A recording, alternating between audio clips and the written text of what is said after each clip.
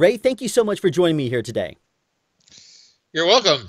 Now, when it comes down to comparing microphones, what is the AES trying to do with regards to making sure that all microphones are on the same page, or microphone manufacturers are on the same page with regards to their technical standards and testing? Well, the Audio Engineering Society has a working group on what they call microphone characterization. So this is not how microphones are designed, but once you have a product, how do you create a data sheet for it with all of the specifications and the frequency response of the microphone and the polar response and all of that sort of thing. And so they've been working on this for many years because all the different manufacturers all have slightly different ways that they have been doing their testing. And ideally, obviously, as a microphone user, we would like to be able to compare the results from any manufacturer and know that you can compare microphone A from manufacturer X and microphone B from manufacturer Y. Unfortunately, that hasn't really been the case, and so the AES is working to try to get the manufacturers together on that. And because of the different methodologies that each manufacturer uses to do their testing, they decided, well, why don't we get some manufacturers to agree to each contribute a microphone to a pool, and then we'll send this set of microphones around to the different manufacturers that are contributing to this thing, and let each manufacturer test the complete set of microphones. So then we can compare the test results. Sounds like a fair thing to ask. Yeah, and they did that, and there were 10 manufacturers, I believe, that decided to cooperate and do the testing. And what were the results? Well, that's the problem. Apparently, there were enough manufacturers that were embarrassed at how different their results were from other manufacturers that the companies decided they would not release the test results to anybody but the other 10 companies in the group of 10. They wouldn't even release them to the rest of the working group in the Audio Engineering Society. Interesting. So we don't know. So how now, I think one or two of the manufacturers released their results to the entire group, but the rest of them said no. And that just tells me that there's still a long way to go here. It almost sounds like there's something to hide there even. Or maybe not necessarily intentional, like they're trying to pull one over on us, but maybe like their testing methods are not consistent, and that could be it could be maybe embarrassing. Yes, yeah, and one of the embarrassing things I know from at least one of the manufacturers involved was that the one or two companies that did release the results to the entire group, this one manufacturer, they both had results that looked fairly similar, and one manufacturer's microphone that they had contributed to this did not test out as being very close to the published specifications, let's say. Really? So the frequency response as it's posted is not necessarily something that is ironclad and should be taken really seriously from the point of view of this is how I can read it and therefore know exactly how a microphone sounds. Yeah, well, that's another whole issue. Of can you look at a response and say this microphone sounds good or this microphone sounds bad? I would say that you're probably much better being able to say, much more accurately being able to say, this is a lousy microphone from looking at the test results than saying this is a good microphone for this particular application. So what makes a good microphone based on what the specifications are that they're testing for? Oh, well, as according to the AES, you know, what they're looking for. Well, the AES is just wanting to, they're not trying to say what a microphone should sound like or anything like that. They're just trying to say, can we get specifications that can be compared between the various manufacturers? And let's just say they've had some progress. You know, in particular, one of the things that I think they've gotten fairly well, you know, everybody a lot closer to agreeing on is how to measure the noise floor of a microphone. Okay, and so that has been one thing which I think is a distinct improvement. But there's still a long way to go, let's say, getting everything. And personally, I would like to see either the on-axis response and the responses at varying angles around the microphone, or the on-axis response and polar charts of the microphone, and it's basically the same data presented in different ways, but sometimes you can get more useful information out of looking at one picture, looking at the polars, and sometimes you can get more useful information by looking at you know, overlaid response charts, you know, on axis and then moving off axis. And let's say with a cardioid microphone, you want ideally the 180 degrees to be way down, and null, uniform and uniformly down from the on axis response. And that's not you know, some microphones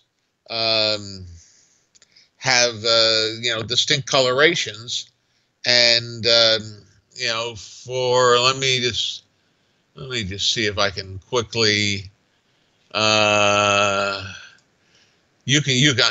looking up something that you could find if you went to superlux.us and then clicked on the recording microphone link, then clicked on the link for the CM-H8C. That is a 3-pattern microphone. Not physically, but performance-wise, similar to a U87. Interesting. Okay. Yeah. So it's able to emulate the sound of a U87. Yes, it does. It comes pretty doggone close, and in all 3 patterns, which is interesting.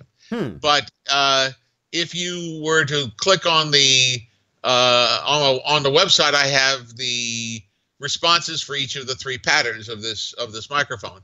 So if you click on the cardioid one, you would see, and maybe you can cut this in. I will. When you, yeah.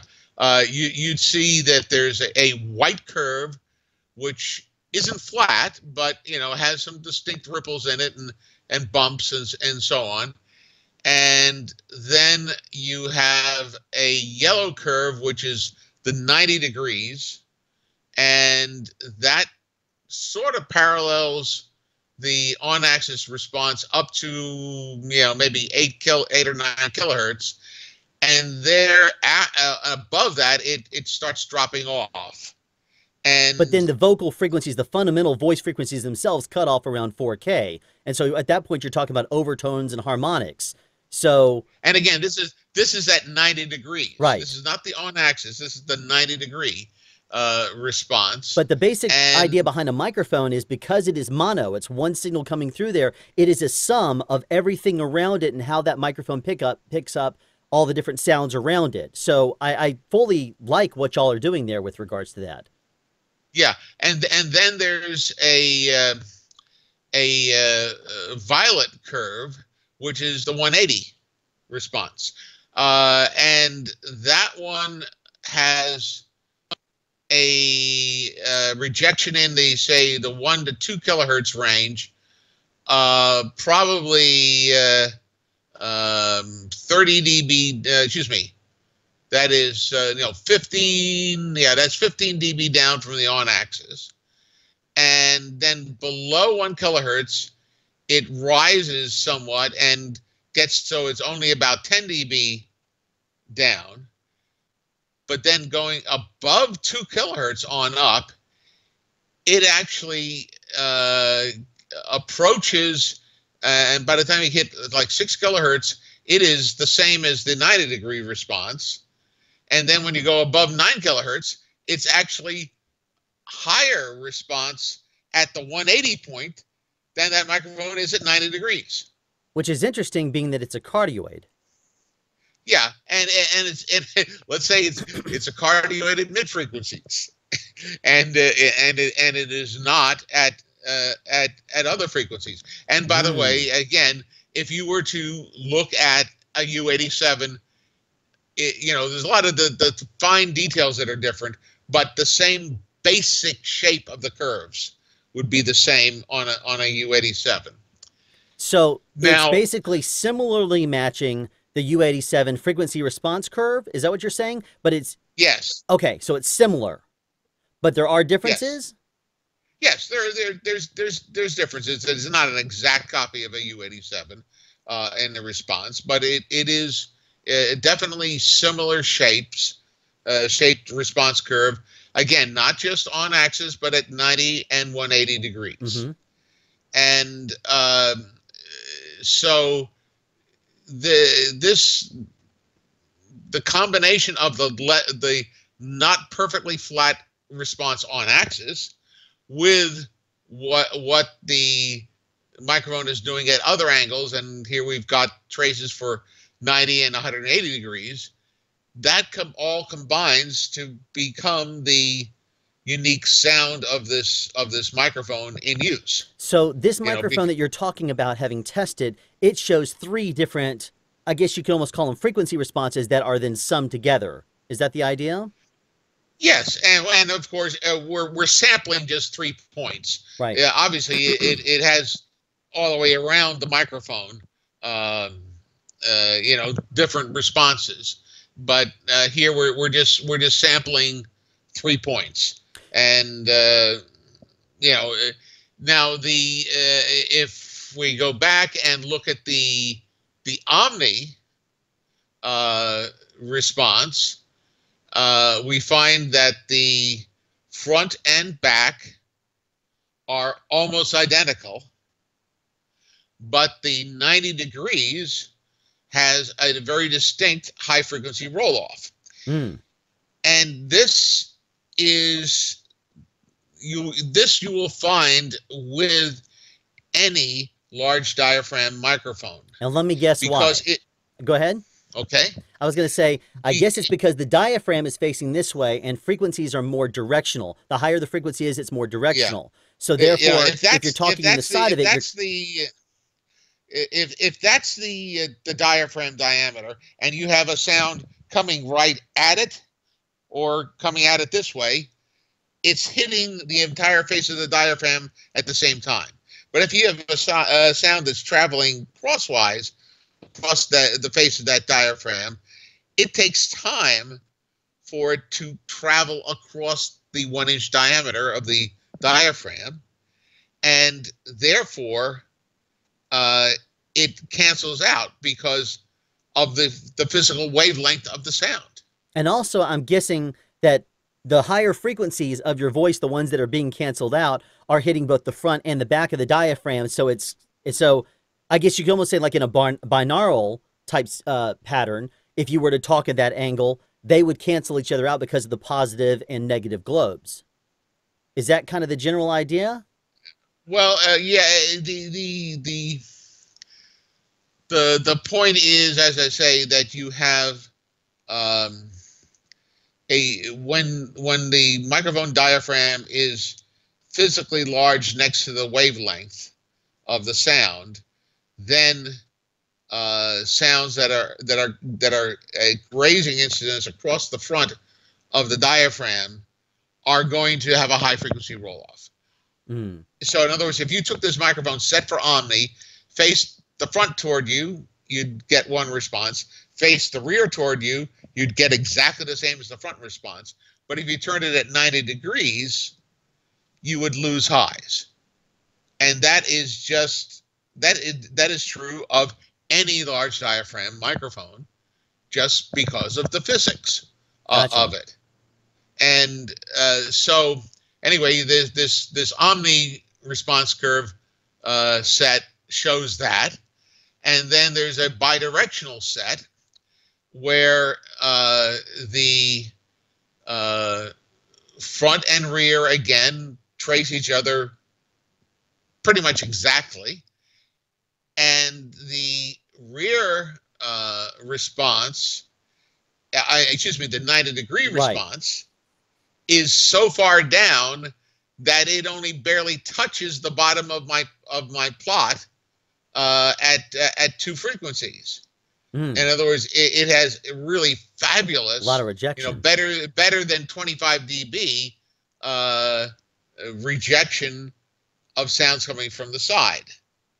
And so that side rejection of a figure-8 microphone is vastly better than the rear rejection of any cardioid microphone. So let me ask you this then. If we're talking about just cardioid pattern, because that's what we would use that more in voiceover or in the film industry with regards to our microphones picking up voices. If we are talking about microphones from that perspective, what is it that makes the signature sound of a microphone? Is it just the frequency response, or is it a combination of the frequency response and all the other specs? Or is there something totally that we haven't gotten into? Well, yeah, specifications don't necessarily tell you everything. For example, the old U87 microphones had a transformer-based electronics in them. The current production U87 microphones have a transformer-less circuitry, and the fact that there is not a transformer in there makes a difference in the sound. And so the old U87s, which, by the way, this Superlux I'm mentioning has a circuitry very similar to the old one with an output transformer. They sound maybe not dramatically different, but they do sound different than the modern production ones with a transformer-less circuit. And so there's a lot of little subtleties to things. And as I say, that particular one, I wouldn't know what to tell you to look for on a data sheet that would show that, that there's that difference in sound. But if you listen to them, you'll tell. So when you look at them and you look at their specifications, there's nothing really that tells you they would sound similar based on the specs, frequency response, polar pattern. There's nothing really that indicates you would actually have to listen to it. Well, okay. I'm talking about the difference between the active and the transformer-based circuit in the thing.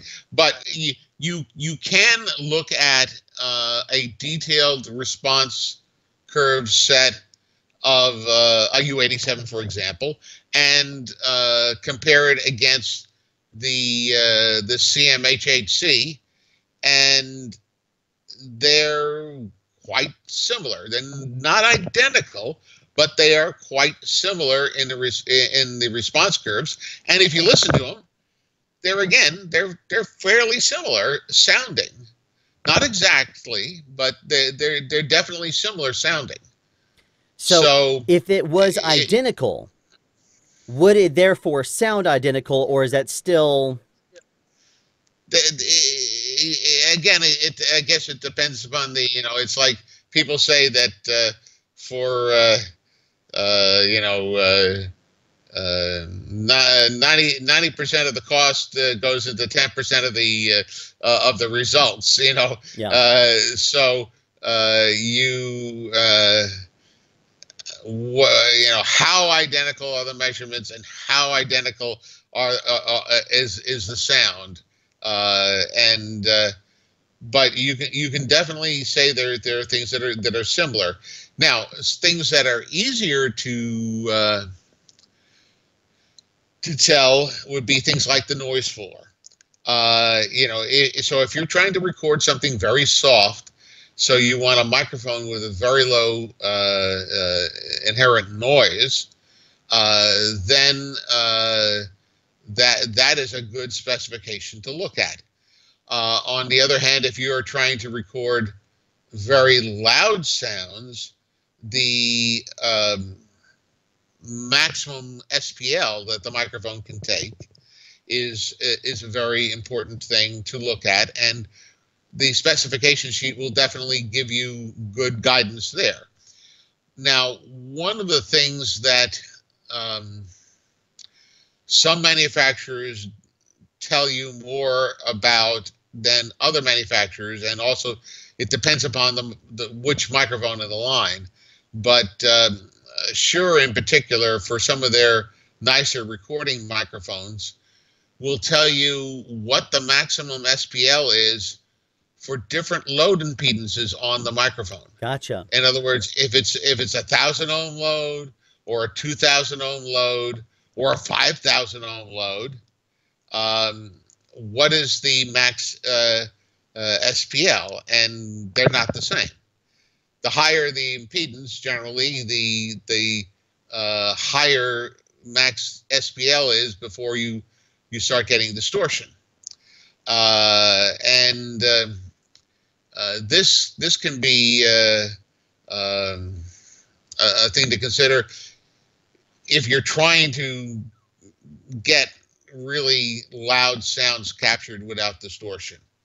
And so it could be somebody screaming into the microphone, or whatever, you know, some percussive sound that's very loud, and if you're trying to capture that cleanly, you know, definitely want to look at this.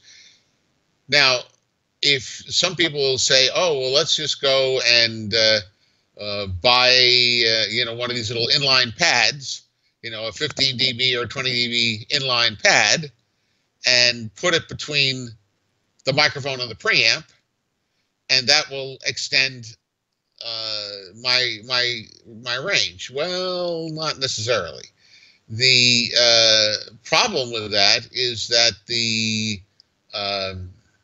those pads are often 150 ohm input and output impedance, and condenser microphones in particular, their maximum SPL goes way down once you get below about 1,000 ohm load on them.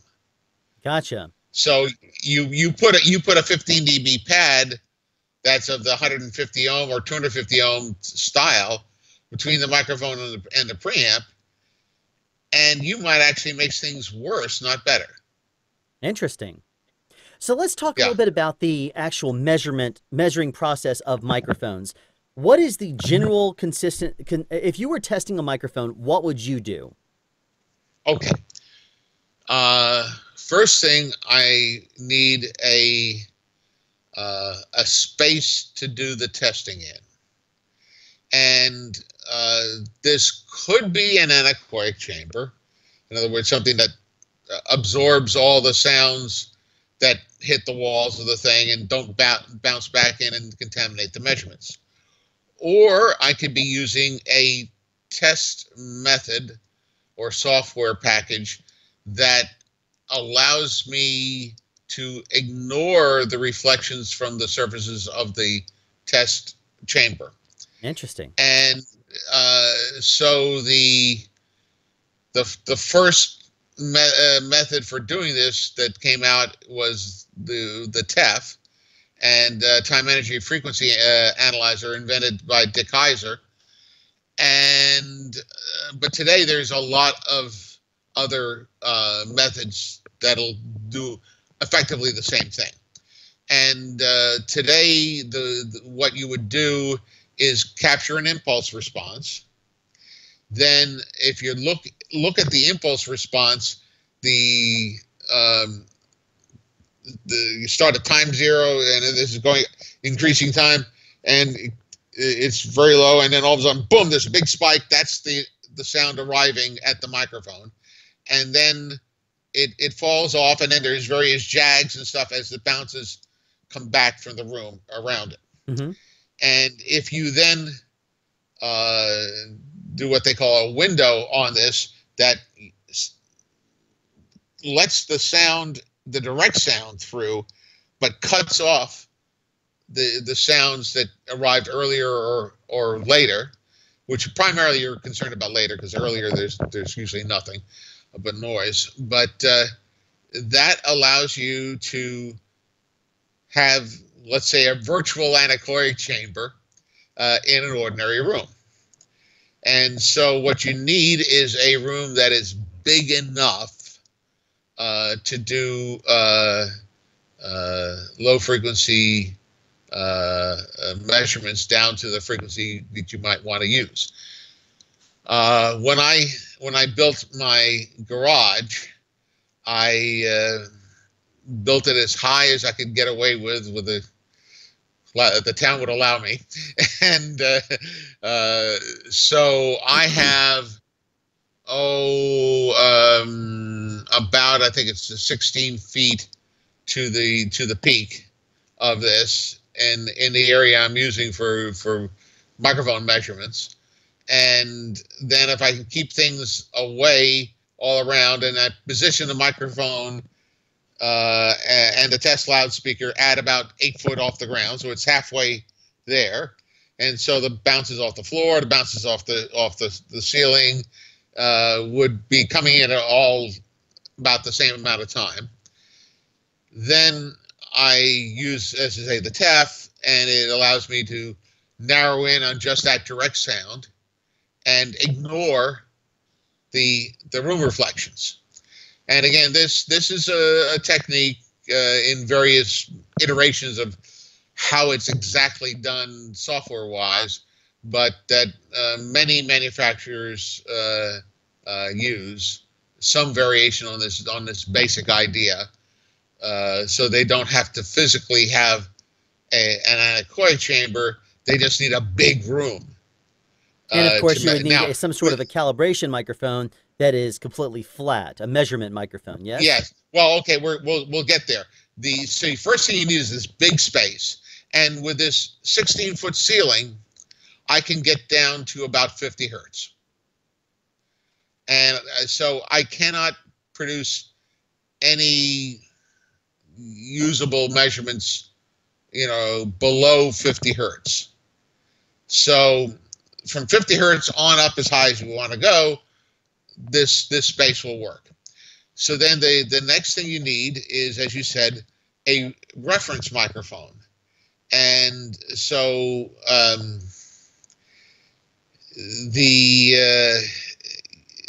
you can buy microphone capsules from companies such as Brule and Care, which is probably the most famous such in the world, or ACO, which is the ones that I primarily use, and but also from companies like GRAS, GRAS, and a few others that make really good precision capsules.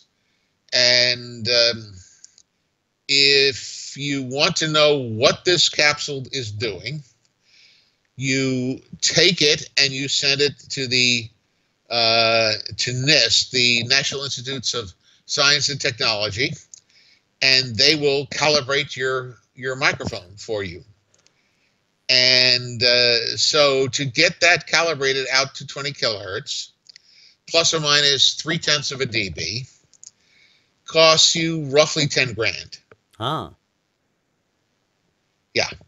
So not having 10 grand to throw at that, I uh, got a chance to get a hold of an entire production run of capsules out of ACO that they had measured with a methodology very similar to what NIST uses.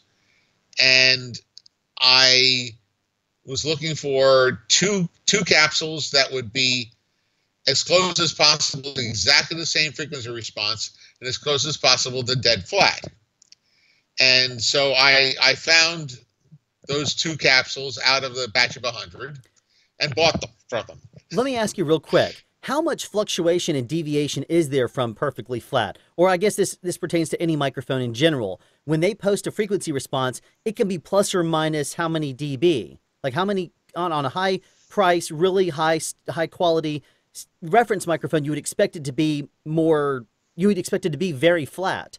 So yeah, and again, I'll get you the tolerance curves for what they call a type 1 and then a type 2 microphone. Type 1 is your precision, and your type 2 is like you sort of your field use tolerance limits. But let's say they widen up quite a bit more than you might think, particularly at the very low and very high frequencies. And as in dB, several dB open in what the response could be. And that's plus or minus. So it basically, if it's, for example, plus or minus 3 dB, on one microphone it could be plus 3 dB, and on another one it could be minus 3 dB. That's a difference of 6 dB. Well, possibly, though the tolerances are not, the plus and the minus tolerance are not the same. And so you might have a plus 1.5 and a minus 5 allowed at, say 20 kilohertz. And and again, I will scoot you copies of the of the tolerance curves from the standards. Yes. And I'd love to see them. Yeah. So anyway, so I got these two capsules, and then in my test lab I compared them with each other, and they agreed to be within 1/4 dB of each other from as low as I could measure out to 20 kilohertz. And so I said, okay, that's good enough for me. And then I stuck one of them away, and I don't use it. And then I have the other one that is my working reference. And so that's one thing, getting a microphone that you can trust as a reference. And then the next thing is you need a coaxial loudspeaker. And the reason you need to be a coaxial is if you have a loudspeaker with a woofer and a tweeter, they're at different points in space. And so whatever distance away you are measuring from, obviously really tiny differences in the position of the microphone are going to make a difference in the time of arrival of the woofer and the tweeter signals and mess up your measurements. Gotcha. So you really want to have a coaxial loudspeaker, and then measure that way your exact positioning of the microphone you're testing becomes much less critical. Now, but the loudspeaker is not going to be flat. That's just a given. And so what you do is you measure the location at a given point in space. You put your reference microphone there. You measure the response of the loudspeaker, and then you take the reference microphone out of that point, put the microphone you're going to test in exact same point in space, and take another measurement. And now that measurement has both the loudspeaker's response and the microphone's response superimposed. But since we know what the response of the loudspeaker by itself is, because we have captured that with the reference microphone, Mm-hmm. we can now subtract the one from the other. Gotcha. And get just the response of the microphone we're testing. Now, there's a lot of little details in making this work well in the real world, and it can take you some time to work out all of the details to get consistent results. I mean, anybody can do this and get a measurement, but is it right? Or, if you measure it again, would you get the same results? Right. Is the real question. And so what I try to do is, put up the reference microphone, then put up in sequence a bunch of different microphones that I'm testing, and then put the reference microphone back up. And if the second pass with the reference microphone exactly zeroes out with the first pass, then my test setup has stayed stable. Gotcha.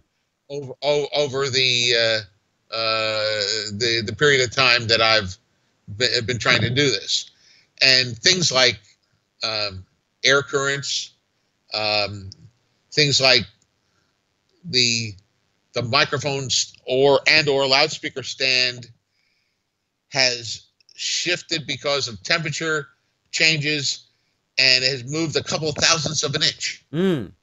And I have noticed sometimes whenever I'm booming, I have noticed that some buildings that I'm in, the pressure is higher. Even though it feels like I don't feel anything different on my skin, the microphone will be more sensitive, even using the same gear, that it is at other times, simply because of the pressure in the air, and I may have to use a different windscreen accordingly.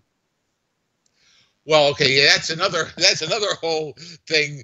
I know one of the things they've been struggling with, and I don't know that they've come to any conclusion, but how do you measure the wind sensitivity of a microphone? And that's one of the things the AES has been struggling with. So in other words, or you could say, how effective is a given windscreen on a given microphone? And that is not the easiest thing in the world to measure in any consistent way. Now, you could test it, I guess, for acoustic transparency. That's pretty easy, I would assume. Oh yes, yeah, that is, because again, you have a test set up, and then you throw your windscreen on, and you measure it, and you compare the two measurements, and that's what the windscreen did. Right. So yes. So you can look at that fairly easily, and that's why some microphones, particularly like vocal microphones, will be made with a foam windscreen inside the ball head of the microphone, and then there's others that try to do.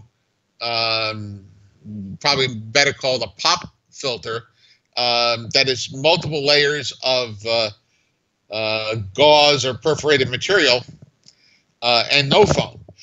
And one of the reasons that technique is used is that you don't lose as much highs through the foam. And so that's another whole thing. I know that for people who are trying to do noise measurements outdoors with measurement microphones, and have wind issues, the companies that make the microphone capsules also make special windscreens. And for example, it's sort of typical. You might find a 4-inch windscreen, foam sphere, basically, that has some high-end roll-off, but not too bad. But at some wind point, it's going to let too much wind through.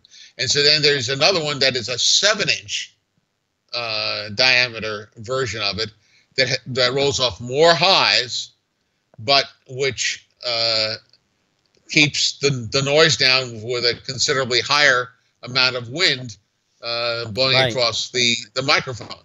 And so, I mean, those are the sorts of trade-offs that you can get into So let me ask you there. this. What kind of, I'm sorry to interrupt, what kind of smoothing is acceptable with regards to the with regards to microphone testing? Do you find that some microphone manufacturers smooth more so than others, or and maybe even try to, like, especially on more inexpensive microphones where they're trying to maybe make a certain point, they will smooth maybe more on a cheaper microphone than they would a higher price microphone? Well, I think that a lot of manufacturers will take a measurement of the microphone, and then take so your basic artist tools, your curves and drafting curves and things like this, and sort of manually make an approximation of that curve that is nice and smooth instead of jaggedy. And there is a certain amount of jaggediness that you're going to get in measurements, just by the nature of things are less than perfectly precise, and again, how accurate are you trying to get? For example, I found that if I'm going to get the best accuracy and need the least amount of smoothing, I need to have sound going through that loudspeaker at all times. So in between my test, I need to be running some pink noise through that loudspeaker at the same level as my test signal would be, just to keep the loudspeaker, we say, limbered up. Mm. And if I don't do that, if I take a response and then just not put no signal through the loudspeaker, and then a minute or two later take another response, they might not be the same. And then if I start taking them as fast as I can, a response, and then as soon as that's done, take another one. As soon as that's done, take another one, and so on. Then I see a drift in the overall shape of the response curves that I'm getting That's interesting. as the loudspeaker warms up, should we say? Yeah. And so there's little subtleties like that. Plus, as there's no perfectly, even with doing everything we have, there's going to be some little jaggities in there that are probably not in the actual response of the microphone, but are just aberrations of our test setup being less than perfect, and a loudspeaker being less than perfectly repeatable from sweep to sweep, even doing everything we can to get things as good as we can. What I will often do is apply a 1/3 octave smoothing to things, and that makes it a lot less critical. And if I was trying to do response curves without smoothing, and many of the ones on my website were done without any smoothing, and if you look at especially the high end response, there's fine little jaggedinesses to the curve, and those jaggities are, you could argue whether they're really there or not, Mm-hmm. or if it's just aberrations of how the testing was done. I guess the And equivalent of some amount of artifacts. yeah. So the there is an argument for having some amount of smoothing, but if you go, and it also probably like when I'm measuring reference microphones, which are by themselves pretty doggone smooth and flat. And so there's not big differences in the response. I mean, these are microphones that are going to be within say a 2 dB spread out to 20 kilohertz. And so there I can justify using a third octave smoothing better than maybe some microphone which had bigger swings in the response, which I want to capture in my measurement without blurring some of those details. Mm-hmm. But with the measurement microphones, which are pretty much flat anyway, as I say, I can say, okay, anything that is being taken out by the third octave smoothing is mostly probably not that interesting. And it's aberrations of the testing, and it's something that I won't get if I, those fine little details will be different every time I do this run. Right. And so there's a certain things to be said if you smooth enough to be able to get consistent results from your test setup. So whether that's 1/10 of a dB or 1/3 of a dB, that's probably the range of 1/10 of an octave versus 1/3 of an octave. That's probably the range that makes sense. Much more than a third of an octave, you're going to a half an octave to an octave smoothing. You're hiding stuff that you want to be able to see because you're going to hear it. Now, I'm just guessing here because from having listened to a lot of microphones myself and then looking at the frequency response, it looks to me like some of them are smoother in the response than they are sounding to my ear. They sound to me like they would be more drastic. And now from my own experimentations with regards to smoothing, it looks to me like you can take some pretty drastic differences in like highs and lows. If it's really, really crazy and jagged and up and down, a simple smoothing is all it takes to make it sound a lot more tame than it really is. Or look, you mean on a printed, right? More tame than it is. It makes it look yes, exactly. And so that article that I wrote that you saw that talked about smoothing, I mean, that was an actual microphone response there, shown all different ways. And so there's a difference in both the octave smoothing, but there's also the difference in what the dB range is from top to bottom of the chart. And so if you have for example, for my reference microphones, I use a scale of 10 dB from top to bottom of the page. Or say plus or minus 5. Mm-hmm. And that's because these microphones are supposed to be dead flat or close to. And so I want to emphasize any minor aberrations that are there right in the plot. Essentially blowing it up because you don't need as yes. much drastic. You said plus or minus 2 is typically what is acceptable. Yeah. And so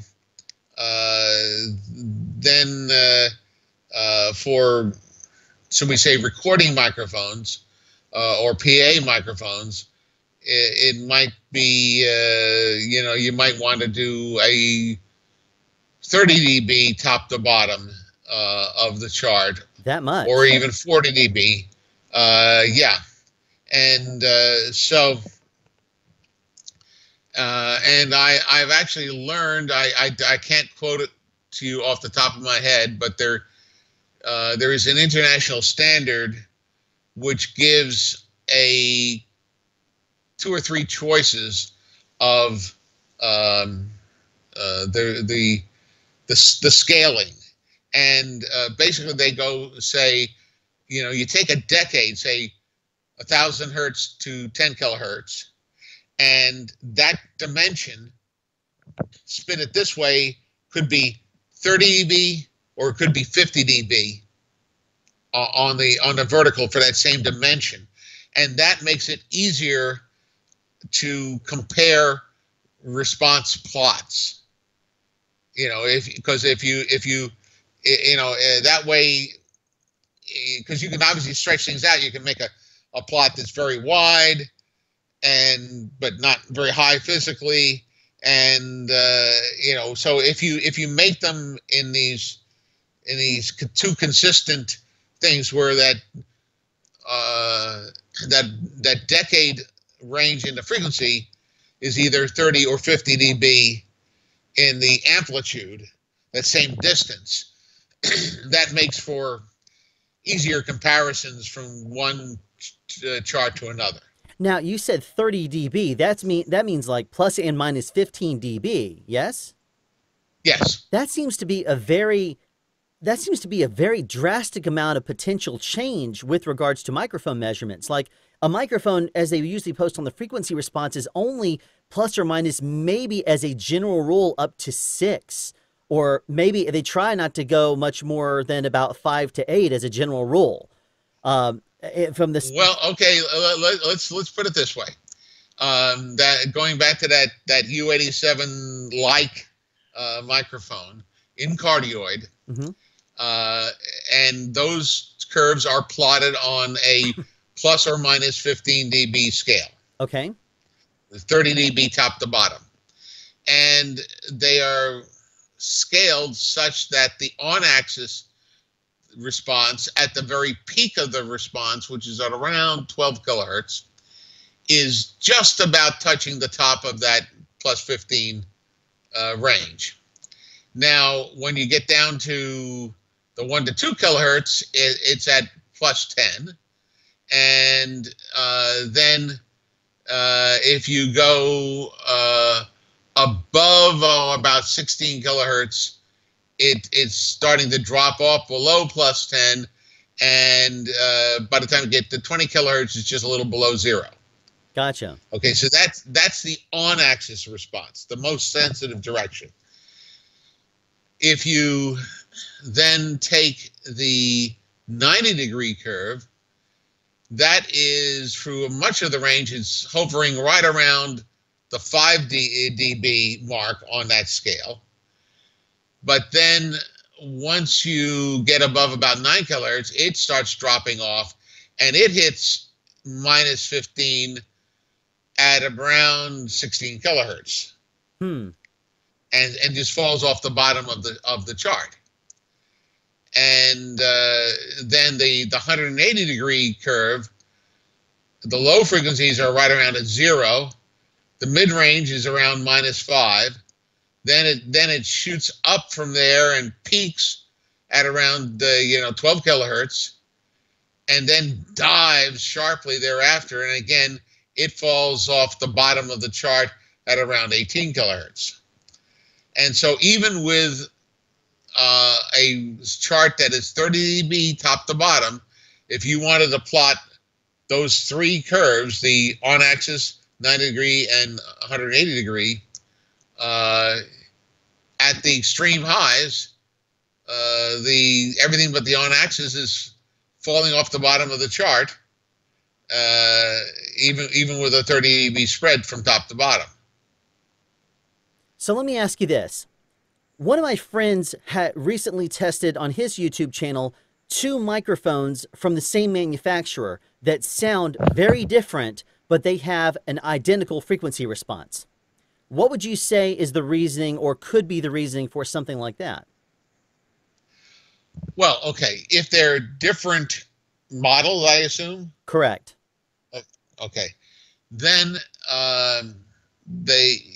you could have very similar on-axis response, but the off-axis response, like the 90 and 180, but everything else in between, is probably quite different with those 2 microphones. And so, since we're not using them generally in an anechoic chamber, we're using them in a real room, there's the sound comes in on axis, but also it bounces off the room surfaces and comes in at all these different responses at the different angles off axis.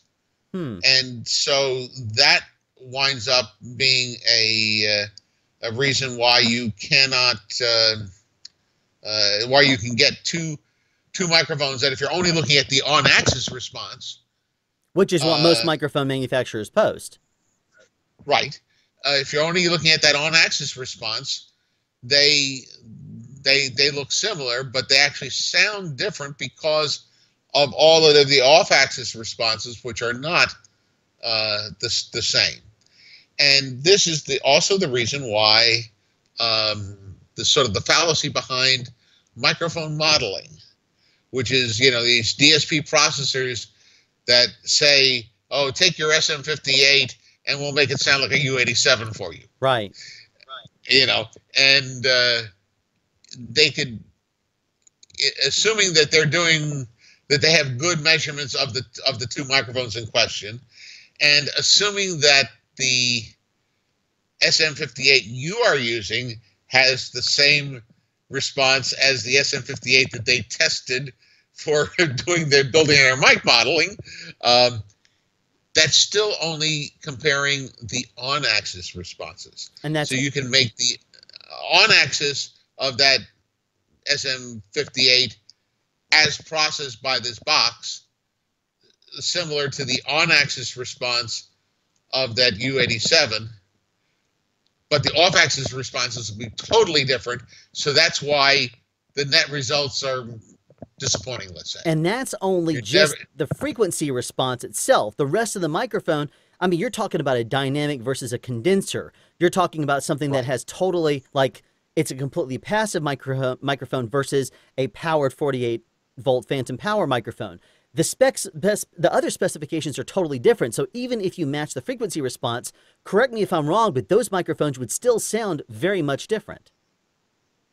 Well, okay, yeah, and you have you know, the you know, it's the impulse response of the microphone, the, you know, how it handles transients. There's the noise, the noise floor issues, and you know, the diaphragm diameter of the SM58 is considerably smaller than that larger diameter U87 capsule, which has about a 1-inch diaphragm in terms of the working area of the diaphragm, though it's actually physically bigger than that. And so that means that, as you say, when you have this grazing sound that goes across the front, you know, the U87, like any large diaphragm, is going to have a high-end roll-off to grazing sounds, whereas the SM58 is not going to have that effect to the same degree anyway, because it's a much smaller diameter microphone. Now you go even further. You know, you get a little microphone like this, and again, the diaphragm is so small that the difference in response for an Omni between on-axis into the microphone and at 90 degrees is not going to be that great because the diameter of that capsule is so small. But yet you could still visually match them if you use this software. Yes, I mean these mic modeling softwares that you know, as I say, claim that you can make, you know, any microphone sound like any other microphone. Which, of course, that sounds like voodoo to me, because I don't believe there is. If you tried even telling me that if I agreed with you and you'd pay me $1 million to believe you, if you could make the microphone on your face right now on your headset sound like a U87, I would say I cannot agree with you. I'd be out the $1 million, because I cannot, I can't get that around my head. It doesn't. To me, it's not about matching frequency response. It's about, there's so many other factors of the microphone that you really need to consider. Yeah, and again, it's also the consistency. I mean, Neumann is, you know, a good quality manufacturer, and they make very consistent product. And the consistency from sample to sample of something that is cheap enough to get put in this headset is not going to be anywhere near as good. Plus, there's all sorts of other things. It's like the U87 and everything from its capsule design through its electronics is designed to be as linear with level. In other words, not change its characteristics as the level changes, as they can manage to do. Yeah, they spend a lot of money on that engineering too, and you end up paying for it. Oh yeah. They end up and their quality standards, if they're not happy with the way that a diaphragm or even as much as a little board, if they're not happy with the way that it is to its exact specifications, they'll scrap it and start over again, because they're not about to give you something that they cannot fully trust to be the way they make it. They're making it within their quality guidelines. Yeah, and the shift over from microphones to loudspeakers. One of the companies that has a really good reputation in loudspeakers is Meyer Sound. Mm-hmm. Yes. And unlike most loudspeaker manufacturers, at least most smaller loudspeaker manufacturers, Meyer Sound actually builds all their own drivers. Right. They don't buy them. And if you go through their place, they have all their production equipment, and they got to have everything just tweaked just right. And then every driver is measured as it comes off the line to be within a certain tolerance of what they expect. But then every driver goes into a test room with the gold reference original driver of that type side by side, and a human listens to program material through them and says, okay, we've done all our testing, we've done all the measurements we can, now we're going to listen to see if they sound the same. Because there's only so much that specifications can tell you when you're dealing with something like hearing, I'm guessing. Yeah, and the ultimate thing is how does it sound? So that's just the way things are. So, all right. So let me ask you this: if we're talking specifically about an inexpensive microphone versus a more expensive microphone by a manufacturer that we know, let's just say, let's say Rode or AKG or any company really in general, they make a more expensive line, and then they make a lesser expensive line. At least many manufacturers do. So their entry-level microphones, are those adhering to the same quality standards as the higher price microphones with regards to their measurement, how they measure the microphones? Like, for example, if I put a $200 microphone against a $2,000 microphone from the same manufacturer, are they going to be using the same smoothing? Are they going to be using the same testing methods? Or are they going to be varying a bit? Don't know. But you mentioned AKG, and I had been talking about this one particular Superlux microphone just because it was had some good dramatic changes in the response at different angles. Right. But if that Superlux is a brand name of Guangfang out of Taiwan, okay. which also makes the low-end large diaphragm microphones for AKG. And of course, they're making those to AKG's specifications, not, so what you're buying from, I wouldn't say you're going to buy a Superlux and get the same response or whatever, testing or quality controlled as the inexpensive large diaphragms from AKG, but they are coming out of the same factory. So their source diaphragms are the same essentially. from an engineering point of view? Well, they're coming from the same production facility. Whether what the differences are in the diaphragm and in some of the fine details, it's hard to say. I mean, I don't know, but one of the interesting things with there are so many amazingly good for the money microphones coming out of China. There's, of course, a lot of junk, Yeah. but there's also some amazingly good microphones for the money coming out.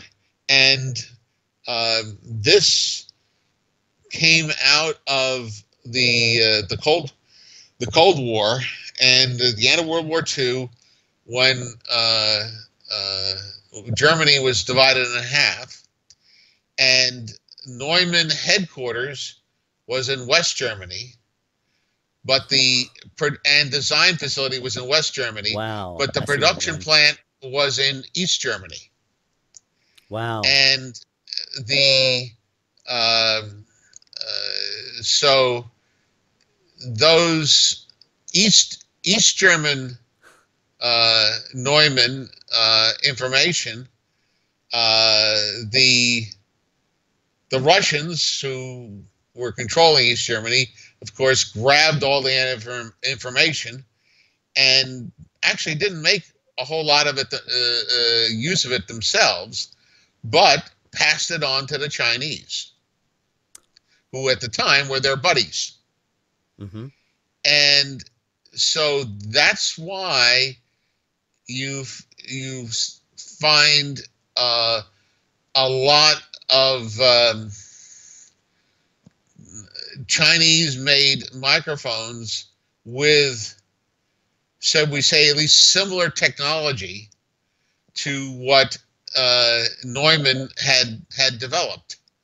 Gotcha. Because they were making them for the communist bloc countries. So it's not being reverse engineered. It came from the same specifications, basically, and they're just engineering it their own way, or producing it their own way. Right, and but the it was just sort of the other microphones of cheaper sorts. They didn't have such a great reference to go by, and so the cheap, the really cheapy Chinese-made microphones, some of them were pretty awful bad, but on the high end, the Chinese actually had been for quite a number of years now making some really fine recording grade microphones, because they were starting off from all of the factory production data and how the machines were made to make all the parts for the microphones and so on out of Neumann. And Gotcha. by the way, that now that the Germany was reunited, the East German Neumann is sold as Microtech Gefell. That is that East German Neumann plant. So when you see a Gefell or a Microtech Gefell microphone, that is coming out of what was the East German production plant for Neumann. And that's probably the reason why they use very similar. Like if, for example, you can run into some RF issues because of the casing of a Gefell or a Neumann microphone, and then if you simply ground tie the casing to the pin, to pin 1, to the ground, it eliminates that because they're very similarly designed.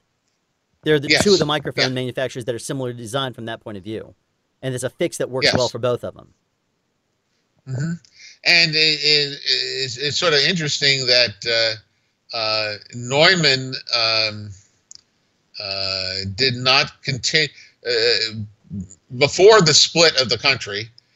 Neumann made some precision measurement microphones, and after the split, Neumann sort of walked away from that market, but Gefell stayed in it. And so today you can buy here in the U.S. Off of Josephson, you can buy some really fine precision reference microphones made by Gefell. And I'm guessing also that because so many Chinese companies have been doing this now for decades, that's one of the reasons why when they remove their ironclad, like maybe a tenth of a percentage deviation standard from manufacturing one diaphragm or one component to another, if they are less stringent with regards to that, that makes a passable microphone component that they could easily put into one of the more inexpensive microphones that when we see like a microphone that's $20 and it comes with a shock mount and a cable and a windscreen and all that kind of stuff. Am I on the right path with regards to this? I think you are, and again, some of the Chinese made microphones are quite decent and even pretty consistent, sample to sample, but others are not, and so it's. But that's they have such a low cost of labor. Of course, that difference has been getting less and less through the years, but they certainly started off with a hugely different cost of labor between West Germany and someplace in China. Right. That was the other reason they could make stuff even without making it say cheaper. They could wind up with a lower selling price just because the labor cost was so low. Gotcha. So let me ask you this to kind of bring this full circle. If I were to look at two different microphones that are considered to be a matching pair versus a microphone that is from a line, from a particular, two different random microphones that are the exact same microphone. If I ordered, for example, two off of Amazon, or I bought two from my local sound vendor, those are not necessarily going to be matching pairs. Those could sound very much different. So how is it then that two microphones that are technically the same model, that are the same manufacturer, how is it that they can sound so drastically different and yet still be the same microphone? How does that work? Well, I wonder if you went and actually measured those two supposedly identical microphones, whether you would get the same curves of the actual microphones as opposed to, should we say, the published curves, which are probably from first production samples or something like that, or prototypes. So there's one whole possibility for differences. I would say that if you had two microphones that the response curves were very close, they should probably sound close to the same, at least to a first pass. It's not that you wouldn't be able to listen for some of the finer details and so on, and tell the two microphones apart, but at first blush they should be at least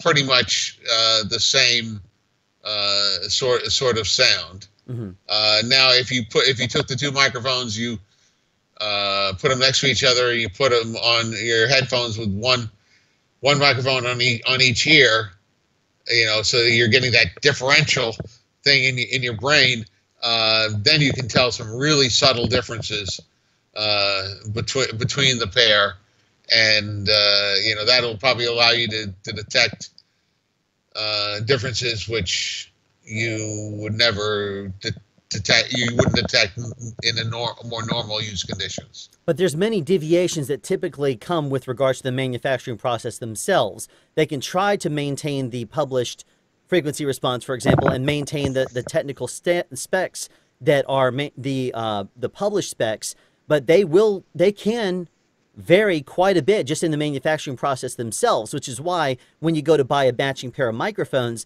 they actually have to send someone in to pull two different microphones that physically match up very similar. It's not the same as saying, I'm going to grab this one and I'm going to grab the next one in the line. They're going to be the same. Is that correct? No, yes, that is correct. And I know at one point I was attempting to pick matched pairs of microphones, and I found if I bought a dozen microphones from one batch from a good Chinese manufacturer, and I could probably, and if my tolerance was that the on-axis response of the microphones of the pair had to match within a dB of each other out to 20 kilohertz. I could probably get 3 matched pairs out of a dozen microphones. Mm. Okay. So they're usually fairly close as long as you're coming from a good manufacturer. Now, is that an inexpensive? Is the diaphragms you're talking about, are those fairly inexpensive, or are those pretty good quality ones where they put some specifications and I'm talking about an under $300 microphone. Gotcha. That's good to know, actually. I'm not talking about a $50 microphone. I'm talking about, you know, a pretty decent microphone from an inexpensive manufacturer. Right. And I'm also talking about not a dozen microphones in random. I'm talking about a case of 12 microphones that are consecutive serial numbers that came off the production line. Right, because if they're deviating from, like, let's say even 300 serial numbers off, that could be a big deviation. As the the machines just they might naturally shift just a little bit in the manufacturing process, or a component, a screw may come slightly undone over the course of time, and it could make a huge difference in the manufacturing. Oh yeah, I mean, you know, when you consider that the diaphragms in these microphones, the tensioning of that plastic diaphragm is so critical, and you know, typical large diaphragm microphone, they start off with a plastic sheet, and then they have a manufacturing jig that tries to provide exactly the same radial force at all angles around the circle, and then they put the back plate and they put the top part on, and then they run in a whole bunch of screws around the edge to clamp it, all while keeping the tension on it in the manufacturing jig. Then they cut the, you know, the excess off the outside, and that becomes your thing. But you know, there's a lot of things that can vary there. It can go wrong, you know. And you're talking about very sensitive, a very, very sensitive you know, oh, yeah. It's extremely sensitive. That diaphragm is very, very sensitive. Oh yeah, and you know, you're talking about you know, some very, very thin plastic, and how perfectly uniformly thick is that across the surface? How is the chemistry absolutely exactly the same? I mean, this is a polymer, and plastics are very complex subject. While I was in college, I worked for a company that made plastic analysis equipment, and it was just amazing how you know, subtle differences in the production of the plastic could make differences in the results, and then also temperature wise. Now, high end, your better large diaphragm microphones if you look at the capsule, there's usually screws around all around the edge of the diaphragm, clamping it. That's a mechanically clamped. Some precision measurement capsules, they actually laser weld the diaphragm in place all around the diameter. But most of your recording microphones, other than the large diaphragm type, and your PA microphones and so on, the assembly of that microphone, the diaphragm into the rest of the structure and the magnet structure on a dynamic, all of that is held in place with glue. Oh. Okay? And I can imagine, I mean, therefore I can definitely imagine the temperature playing a factor. I mean, I can imagine even the way that it's handled after it is physically produced. If it is not handled exactly right, it could deviate from the way the machine manufactured it. I mean, like if, for example, it's manufactured and it even goes up 1 degree before it was the rest of the microphone was assembled, that could actually make a huge difference. When you're talking about that, and you know, one thing that again, working with precision measurement microphones, until you're getting into the more expensive ones with either clamped or laser welded metal diaphragms, like the ones I use from ACO in the measurement microphone I built, has a thin titanium diaphragm, and then the rest of the mechanism is machined out of stainless steel, and the insulators are quartz, and you know, so I mean, it's expensive materials that were chosen so they don't have big changes with temperature. Now, or humidity, I'm assuming humidity would play a big factor in as well. Well, that I'll get to humidity, but so most of our microphones are adhesively assembled. Okay.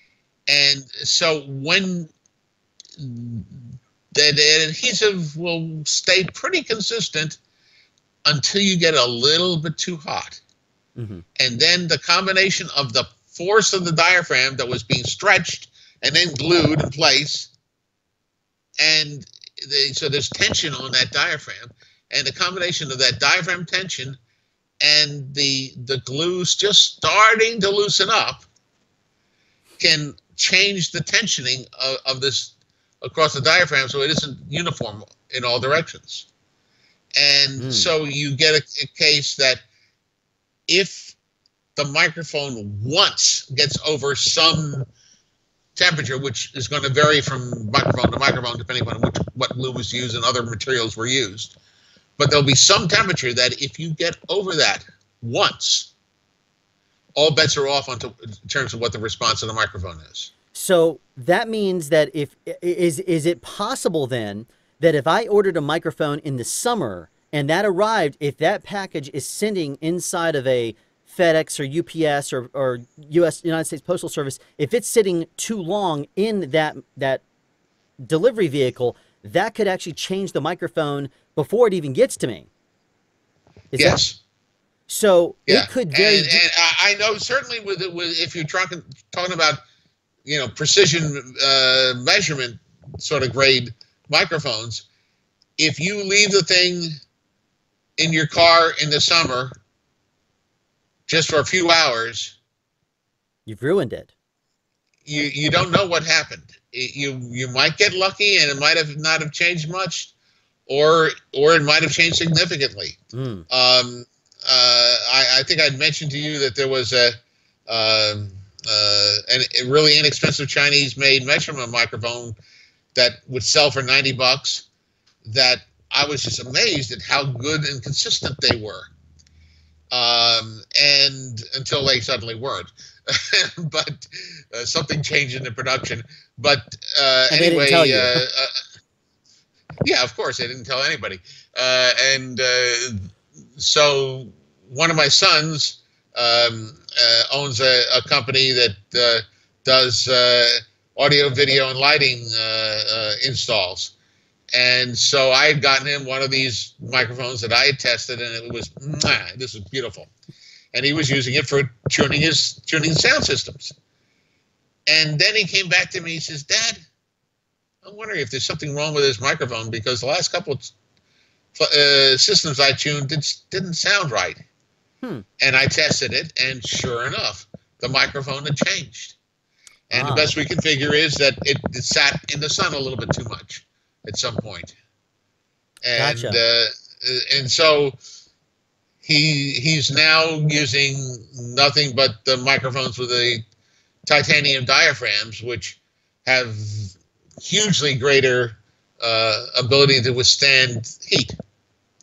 So this is I'm sure not just a problem in measurement microphones. This is probably also an issue that you would run into regarding your, I guess what you would refer to as grade 2, was it? Or grade B microphones, like the regular recording microphones that we run into. Well, the type 1 and type 2 are two different grades of measurement microphones.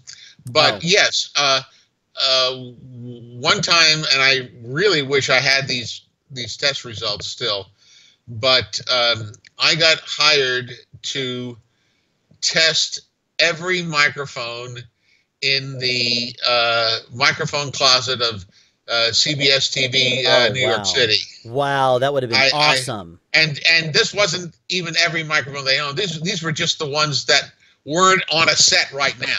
Right. Okay. So there was something like 150 microphones. And one of the most fascinating things was, looking at two nominally identical microphones, same brand, same model, and how consistent were they? Right. Now, these are all used microphones that, who knows, could be, in their inventory for 10 years or something. Yeah. And some of them were, really, really close to each other still in their responses. And some of them were embarrassingly bad. In fact, I flagged a few serial numbers for them, and I said, "You might want to retire these," And one of the interesting things I can still remember from doing that test, was many years ago, was that the microphone that was the absolute most consistent were Sennheiser MKE2s. They're little lapel mics. Yeah. Those were, no matter how old the mic was, those were just amazingly consistent sample to sample. And so, it's like whatever Sennheiser was doing in the design of that microphone, they did it right. And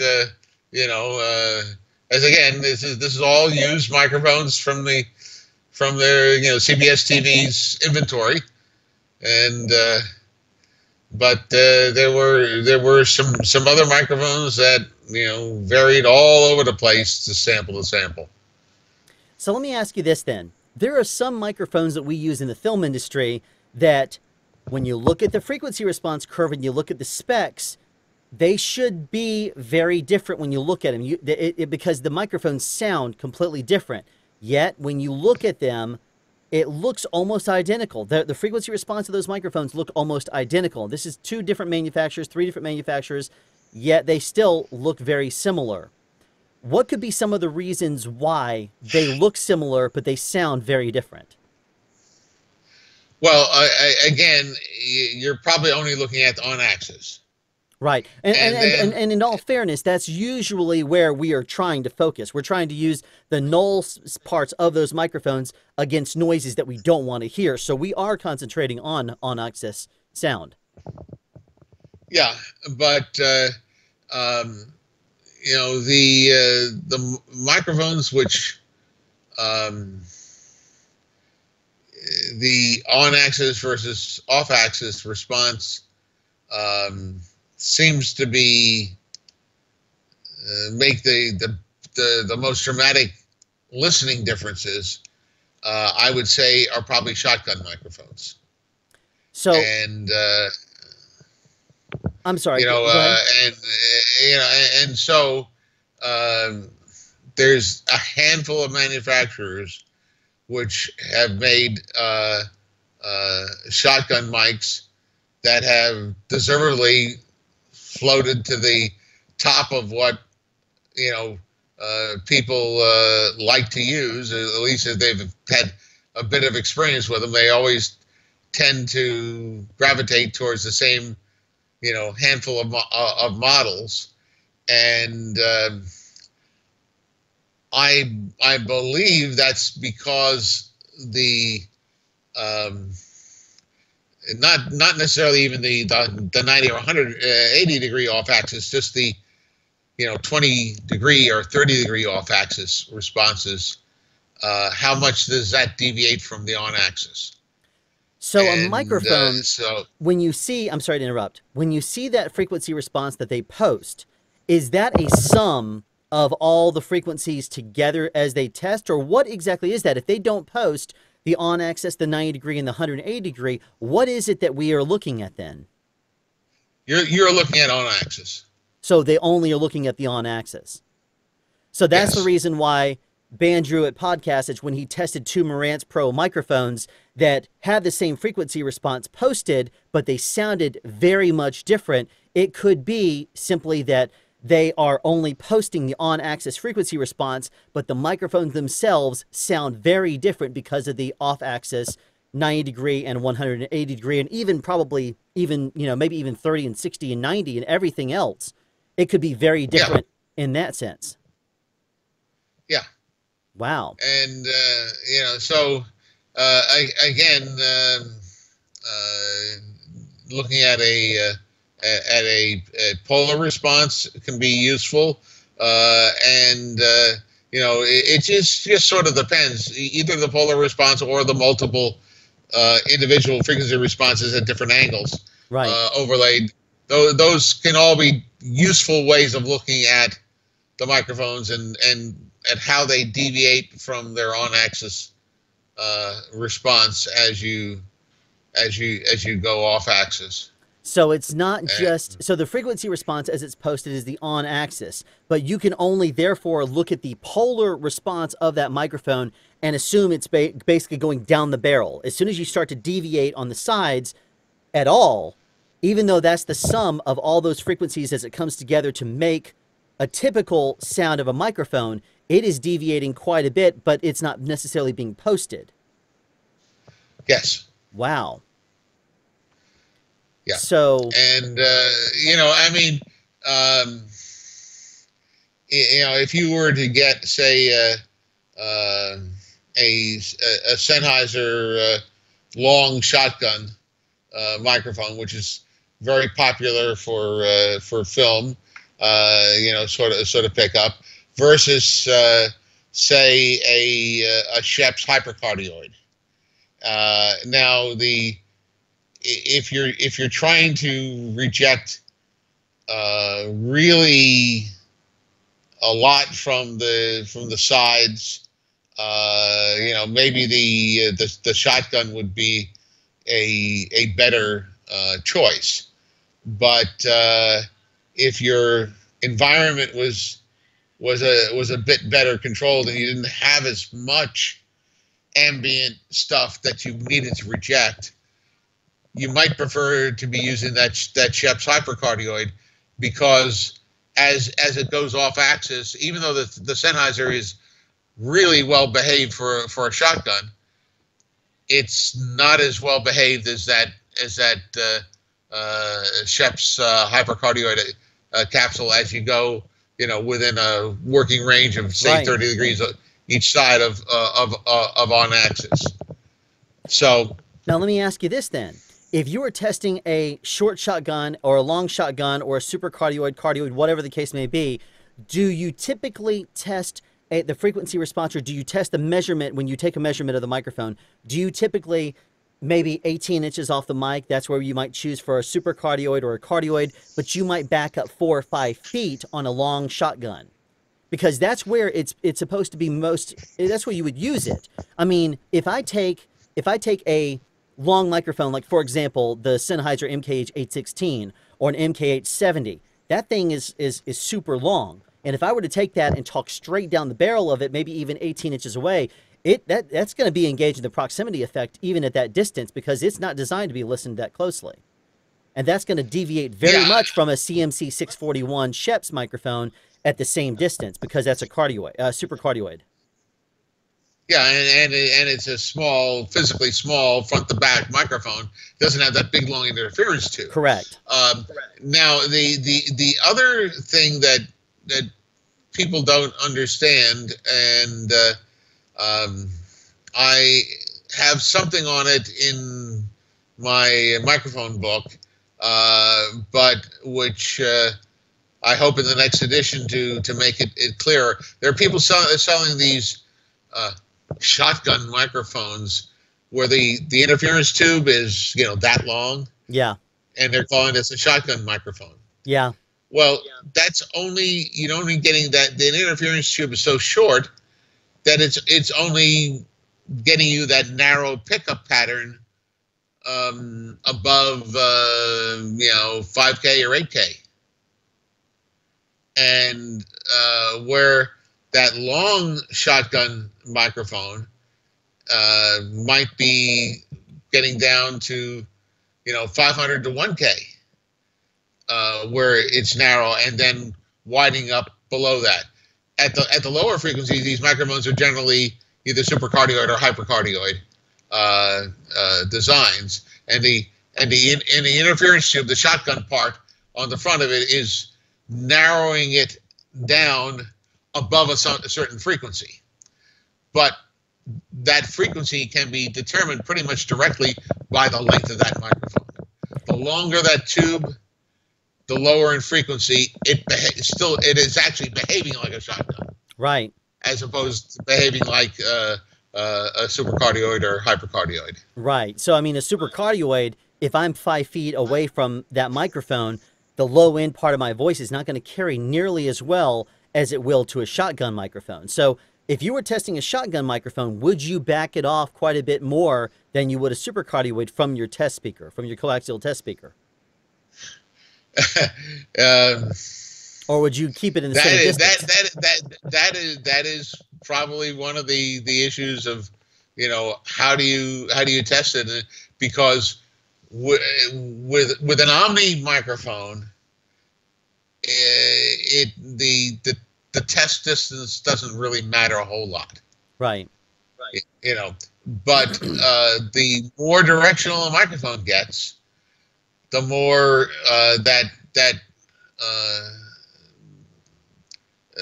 the test distance makes a difference in the response. And then it gets really crazy if you're trying to make meaningful measurements of a microphone that's designed for close talking. Mm. Because you know, is the microphone a 1/4 inch from the face of the loudspeaker or 1/2 inch? That'll make a difference at the low end. Yes, it will. And because low end spreads out really quickly in the air. And then the other thing is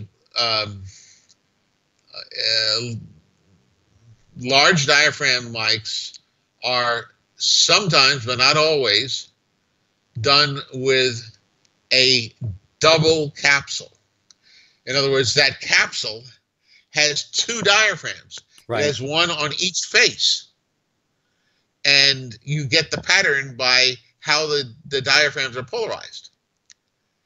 And so that double diaphragm construction, I mean, people have known for ages, since, you know, I don't know who first came up with the double diaphragm type design, but certainly Neumann popularized it with a lot of their large diaphragm mics.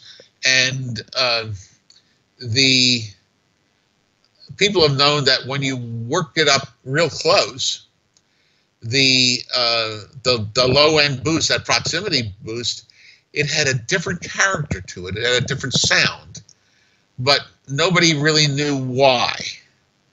And then, I don't know, 15, 20 years ago, Shure published a paper where one of their researchers dug into it and figured out technically why that proximity effect on a double diaphragm type capsule sounded different from the proximity effect on other directional microphone designs. And so yeah, there's and we've been making those microphones for I mean they first came out in Germany during World War II, and so it's been a long time, but it's only relatively recently that we figured out some of these details of why they sound different. So let me ask you this then. When you typically measure a microphone, what distance are you off of the coaxial speaker? Are you approximately 18 inches off when you personally test, or closer to 2 feet or 1 foot? I probably do most of my measurements at roughly a meter from oh, really? the.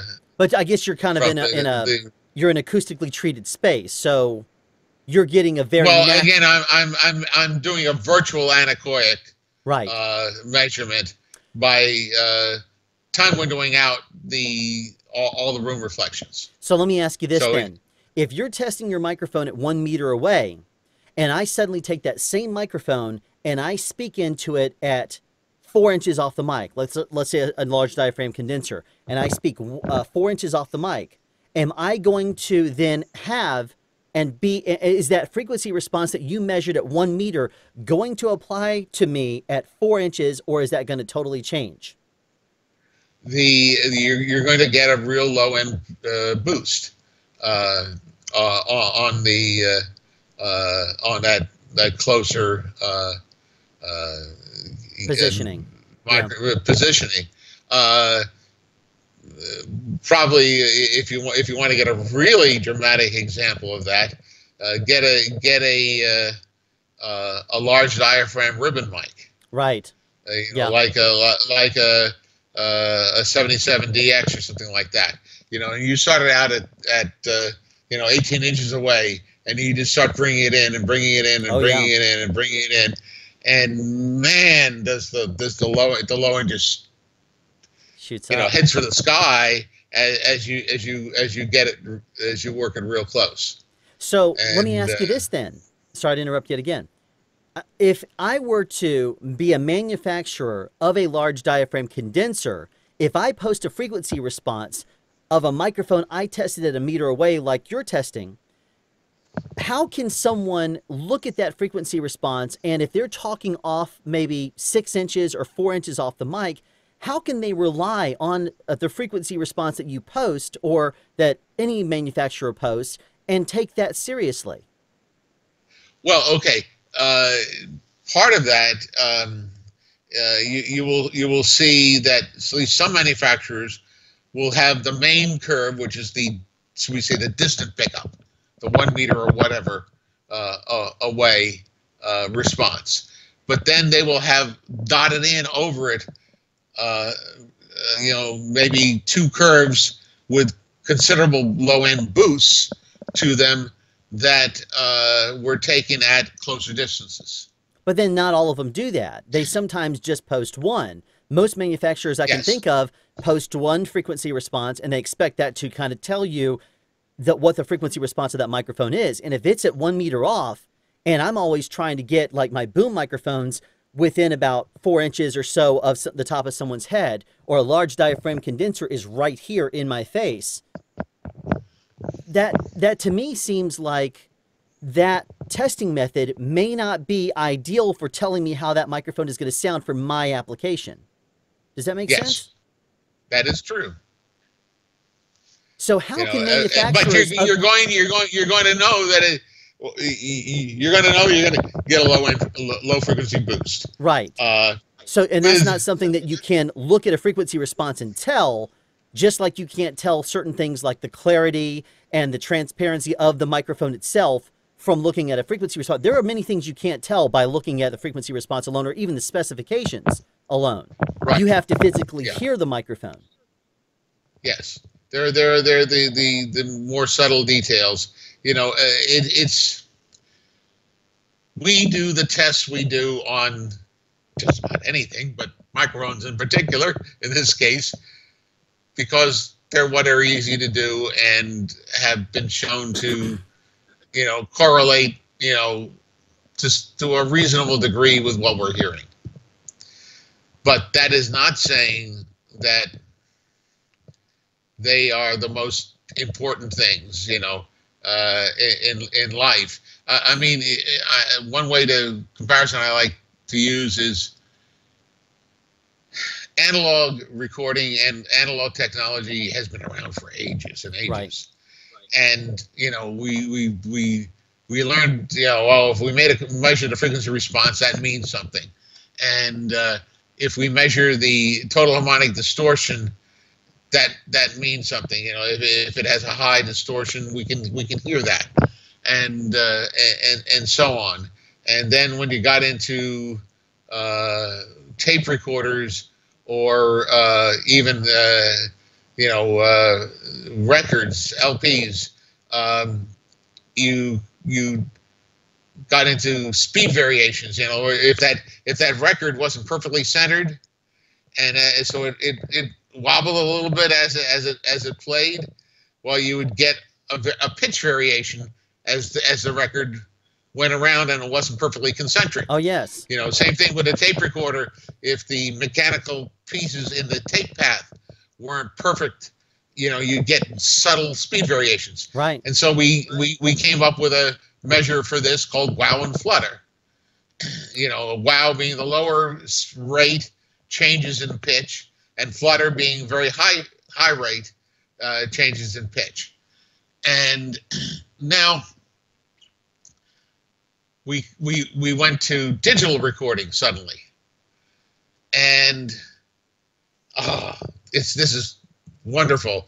The frequency response is flat, and can go down to DC if we wanted at the low end.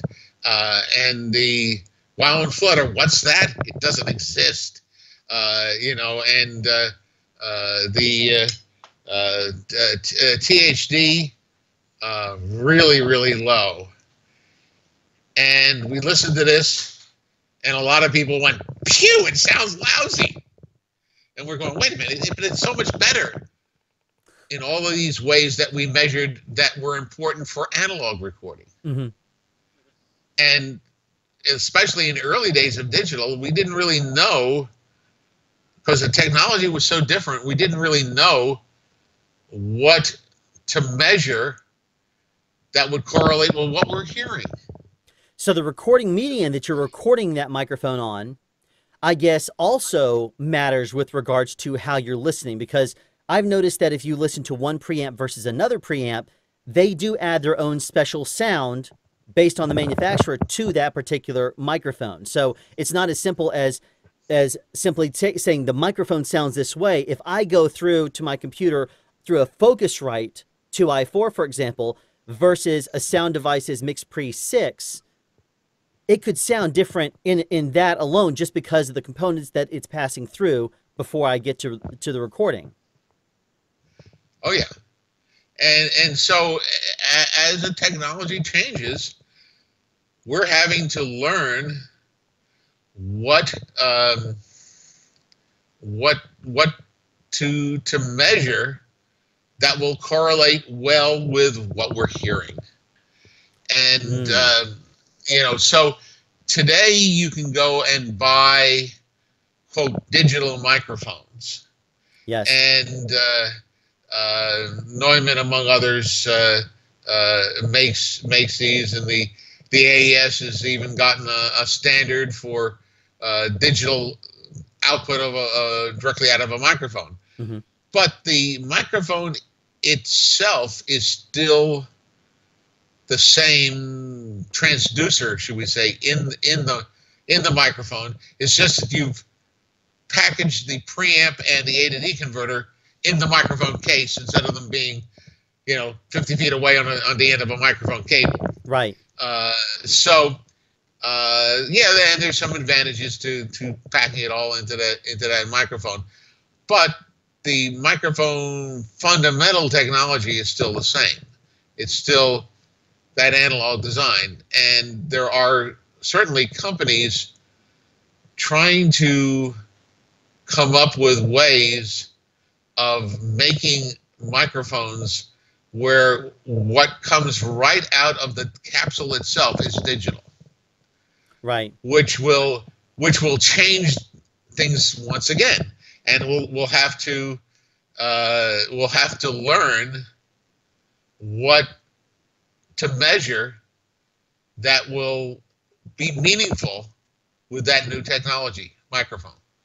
So right now with the AAS trying to get microphone manufacturers to cooperate and send you the samples, and no one really doing that, would you say that it is more difficult for you to make a standard, whereas you can count on the microphone test that the manufacturers do? They're not all the same between the manufacturers. One company could choose to test their microphones at 1 meter versus another one that could choose to do it at 18 inches. And that's going to drastically that can make a microphone sound better or worse simply by the distance at which they test their microphones. Yep, and there's a lot of different things like that of how the testing is done, and that will make differences in the test results. And hopefully through the work of the AAS Standards Committee, at least the better manufacturers are going to wind up with results that are more consistent from manufacturer to manufacturer. That's great. So, you know, it's got a long way to go, but it's especially since moving it's in the right direction. Especially with it ever changing, I can imagine how difficult it is. Oh yeah, you know, I mean, you know, well, I mean, the if you go way back, microphones were a metallic cup, a diaphragm, and in between a bunch of crushed carbon granules. And the diaphragm pressed on the crushed carbon, and as the diaphragm moved in and out, the carbon got compressed more or less, and so more or less electricity would get through. Basically, the resistance varied. Right. And when I was a kid, that was still how the microphones in the old-fashioned telephone handset. I do. You know, with the earpiece and a mouthpiece. Television, the POTS telephone system. Yeah, and so those earlier microphone capsules in there were, you know, this carbon button design, and so that worked well enough for barely, you know, reasonable speech intelligibility on a telephone. But then, you know, we from there, you know, we got into dynamic microphones, both the moving coil style and then the ribbon style, and those each had their own advantages and disadvantages and different sounds. And if you looked at, for example, the originally Western Electric and then later was sold as the Altec 639 microphone, was a big birdcage microphone, and that had an omni-dynamic and a bidirectional ribbon element in the same case. Oh. Stacked one above each other. And if you combine if you match the sensitivity and combine the outputs of those two, you had a cardioid microphone. Right. Now I know that you could do the same kind of thing with an omni and a binaural. Go ahead. Yeah, and so it was an omni and a bidirectional, and the ribbon being the bidirectional, and so then the first version of this, you had a 3-position selector switch that let which you one choose, do you hear, or the combination? Yeah, one, you know, the omni the bidirectional or the two together, which made a cardioid. Yeah.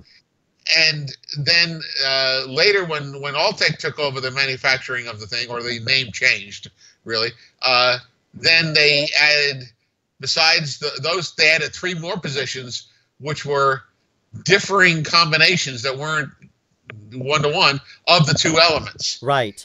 And so, but besides getting different polar patterns out of it, the two microphone elements, the ribbon and the dynamic omni, also had very different frequency responses.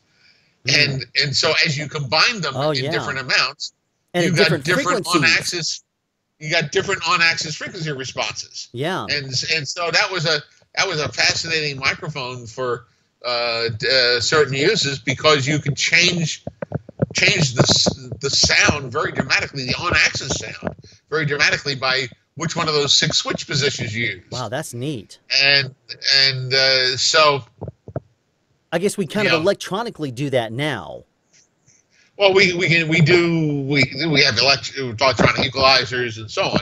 I mean, and again, so that was your first your carbon buttons, then your dynamic, then the ribbons, and then we got into the condenser designs, and the condenser designs originally all required a voltage between the backplate and the diaphragm, and you typically like a 200-volt bias on the things.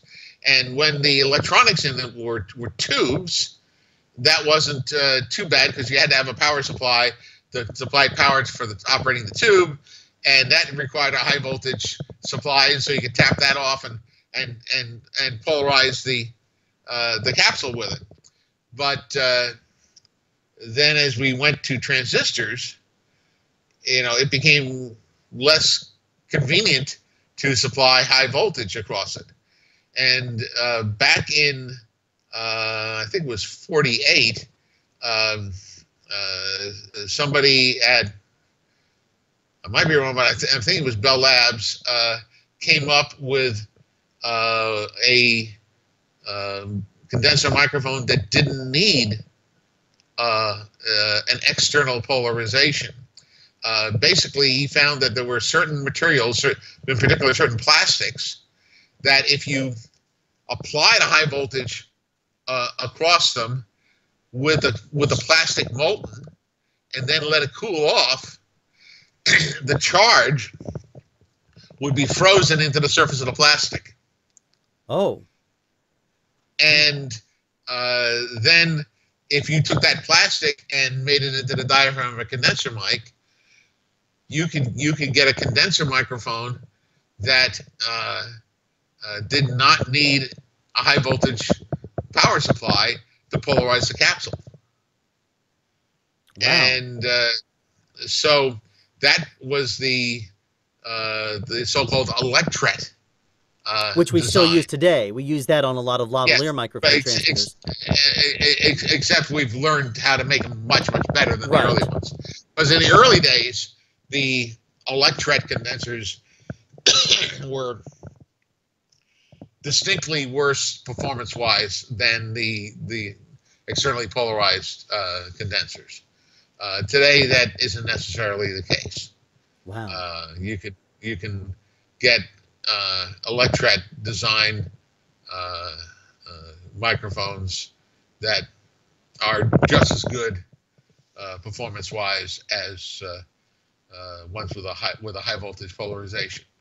Now that gets into the issue of humidity,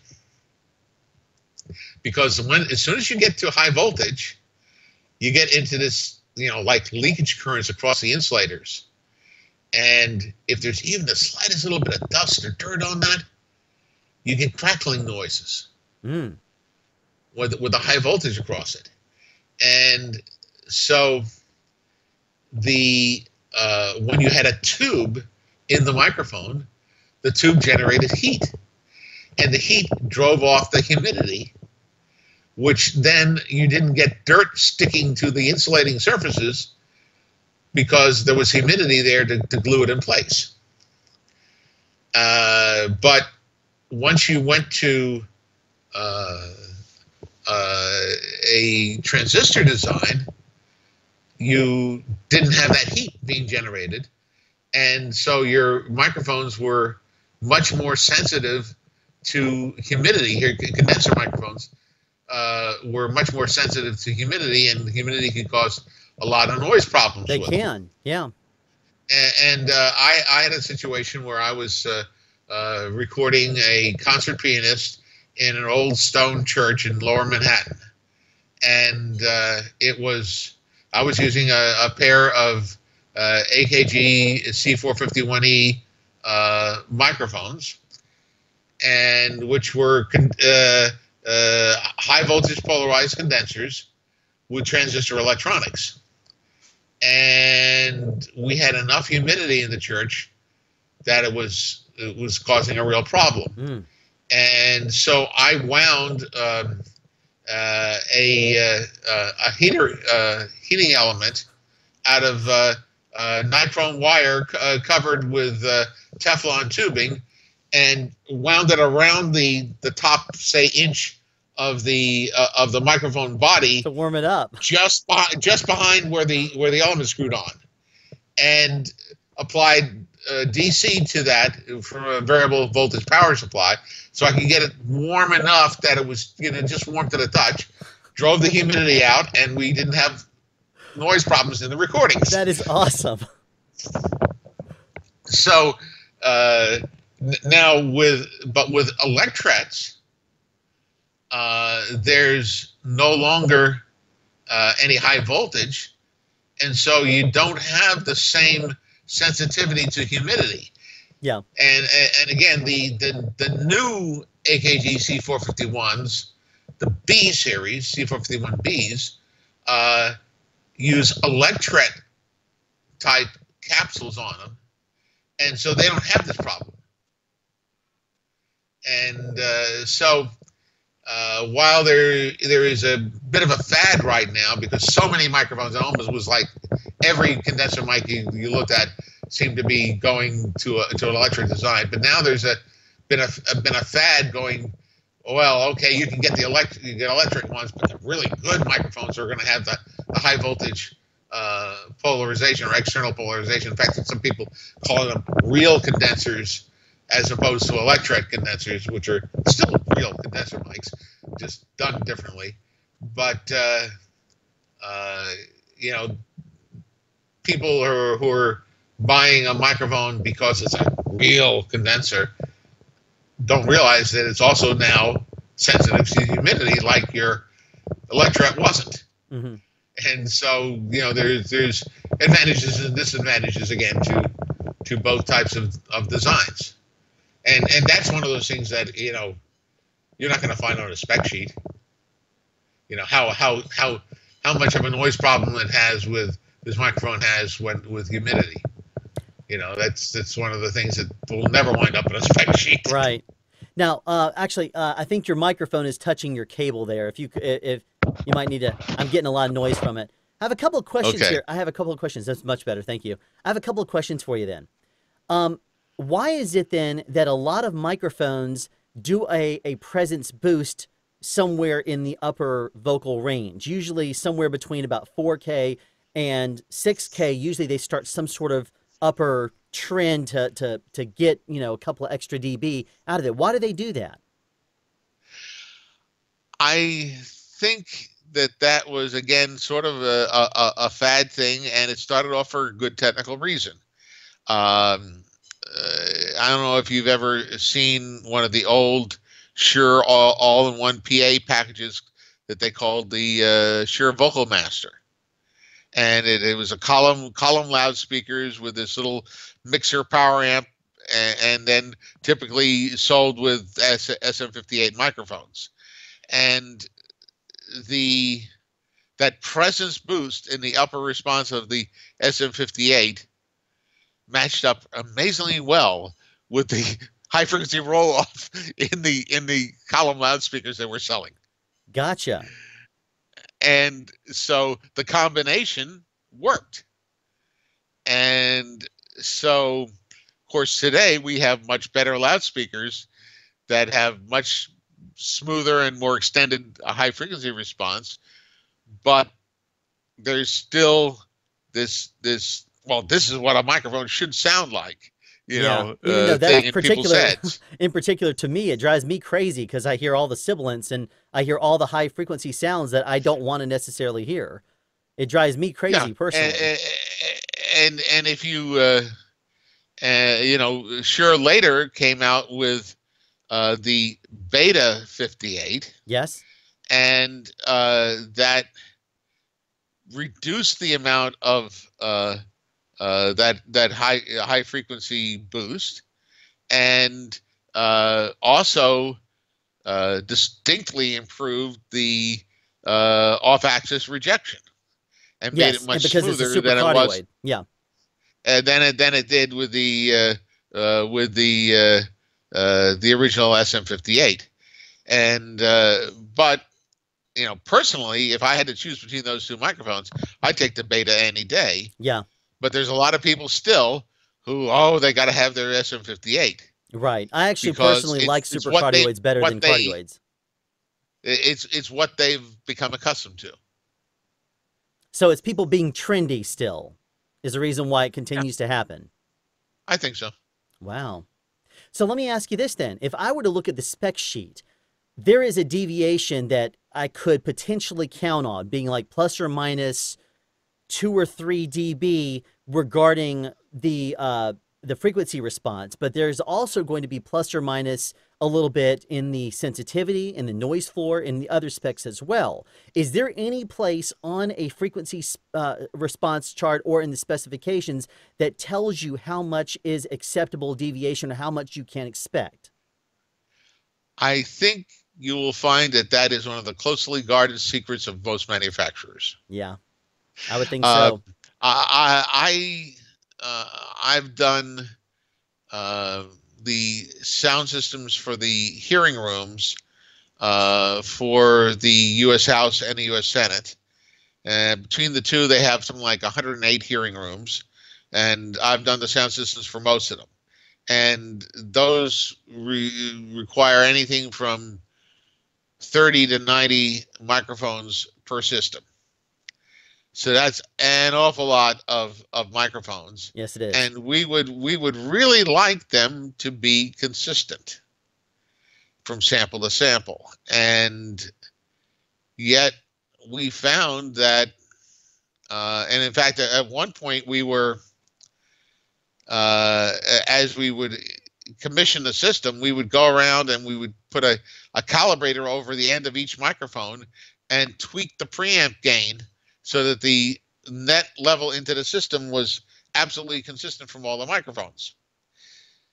Problem was, we didn't realize that they would then, at the end of the day, they would take all the microphones down, pack them away in the closet, Oh, no. and then the next day, They put up next time random they in needed order. to use the room, they'd put them back out in random order, Oh, and so tweaking the preamp gains to match the microphone sensitivities actually made things worse than making the preamps so much for all sound exactly pros the being same. involved. And but with those, pretty good quality gooseneck microphones we were using, there was probably sample to sample 3 dB changes in sensitivity. So And, that's a general rule. If we were to say a blanket, not necessarily a rule to follow, but if I were to say that the frequency response that's posted could be a deviation of plus or minus maybe 3 dB, that would not be outrageous to say. That could very well be something that people out there, the viewers of this right now interview, they could maybe say plus or minus 3 dB is what they could count on as a general rule. Is that a fair statement? well, what I was talking about in particular was the sensitivity, which is how much output you got for Gotcha. 1 kilohertz tone. But yes, you're going to get deviations, and they're going to be lesser in the mid range and greater at the frequency extremes. But anything from 1.5 to 3 dB, plus or minus deviations in the response, or I'd say pretty typical. Which could be basically a difference between 3 dB and 6 dB, because if it's plus or minus, it basically doubles. Now, what is that mid-range frequency range that you would say is probably fairly consistent across microphones? Oh, from if you go in sort of the 500 to 3 or 4K, that's where most of your voice energy is, and your better microphones are going to they're going to see the biggest changes in the response sample to sample above 4K. So basically above the fundamental frequency of the human voice. Yes. Gotcha. Well, Ray, thank you so much for joining us. Let me ask you this. Tell us a little bit about your book and where we can find it. Oh, yeah, you can find it on Amazon, and let's see, it's I'll put a link down in the description. It's called The Microphone Book, or actually, they put, because it was originally written by, the first 2 editions were written by John Ergel, and then I did the 3rd edition, and so it's called Ergel's The Microphone Book, and then by Ray Rayburn. And so if you go to any of my websites, I'll have a link to that on it. And you also have a bunch of technical information on your website, soundfirst.com. Yes, and particularly if for people who are interested in old microphones and stuff. Let me see if I can quickly get to this. One of the things I have down at the bottom of my technical page is I used to work for RCA Records in New York City, and RCA closed their they used to have studios all over the country and around the world, and they closed many of them.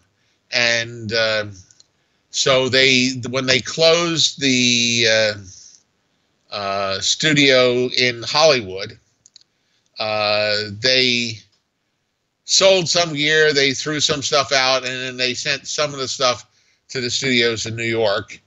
And one of the things that they sent was the Master Reference Book for Disc Recording, which was issued in February 1940 by the Recording Department of RCA Manufacturing. Oh, yeah. And basically, this was the guidebook for all of their studios worldwide. There were only 15 copies of the book ever made. Wow.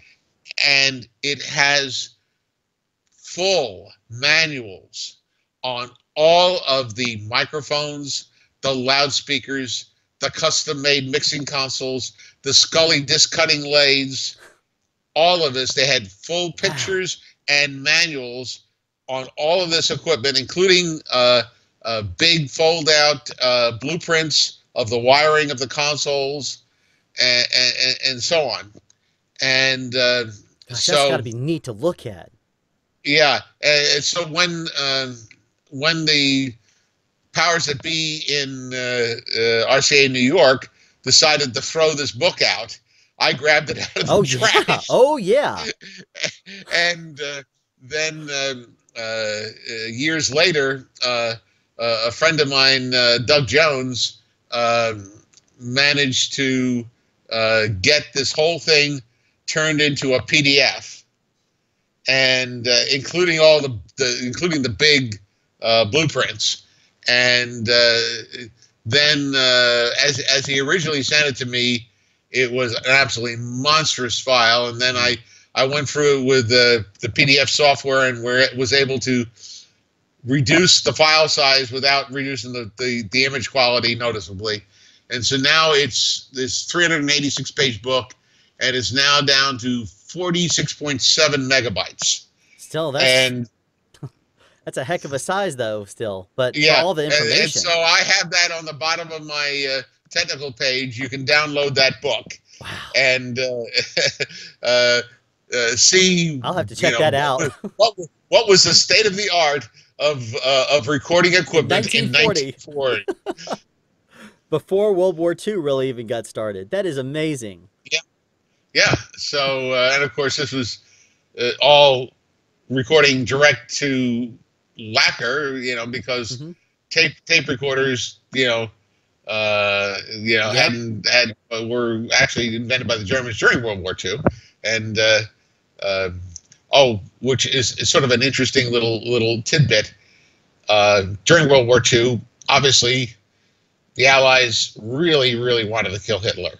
Oh yeah, and so they would hear Hitler giving a speech over a radio station and say, that quality is so great, he's got to be live. This is not they're not playing a record. Oh. And they would bomb the radio stations trying to kill Hitler.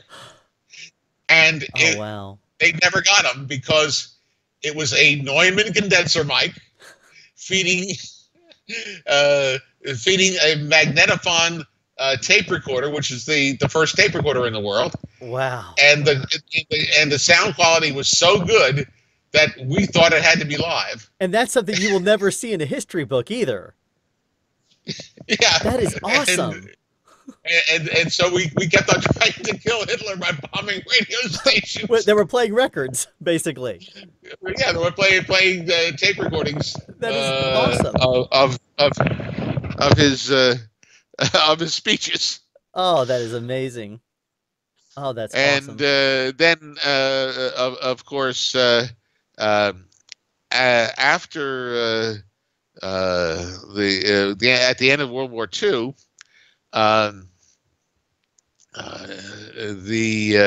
one of our soldiers had managed to grab a hold of one of these magnetophone tape recorders and took it back to the United States, and basically that became Ampex.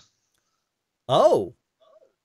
Yes. Wow. And another one of our soldiers managed to grab some bags of the oxide powder that they were coating on the paper, because it's paper tape, right? To make the magnetic recording tape, and that was a Mr. Orr, and so his company is now what was Scotch recording tape. Wow, that is really cool.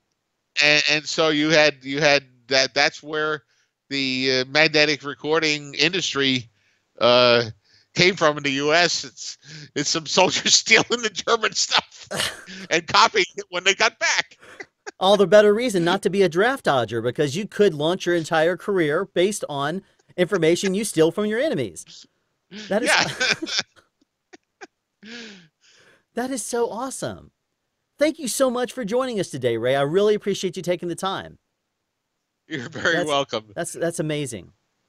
And by all means, please, if you have some documentation, like you've talked a little bit about schematics, you've maybe, if you have pictures of your recording space, anything like that you'd like to send me to put in there, I will gladly do so. What I will most likely do is I will take and the attention span of someone on YouTube is usually around 4 to 6 minutes. I'll probably cut together in segments this interview, and I will release it, and then I will have the entire video available, and strongly recommend people wanting it, listening to it and watching it if they really want to just hear some amazing stuff.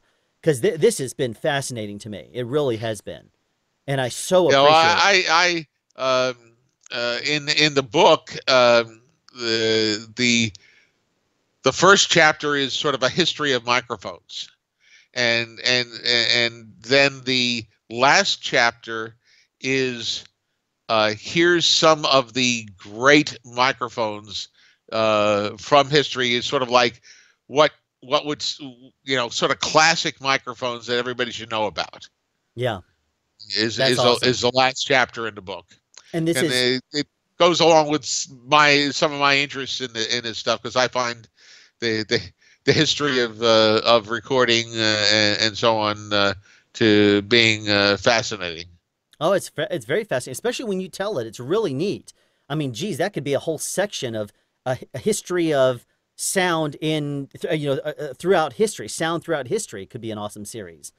So, Yeah, well, the actually, if you're interested in that sort of things, the historical group within the Audio Engineering Society has a lot of great materials, including interviews with a lot of the people that were the movers and shakers that invented the various bits of sound and recording technology and acoustics and things. And I mean, today everybody, of course, knows about the internet, but do you know that that came out of an acoustics company?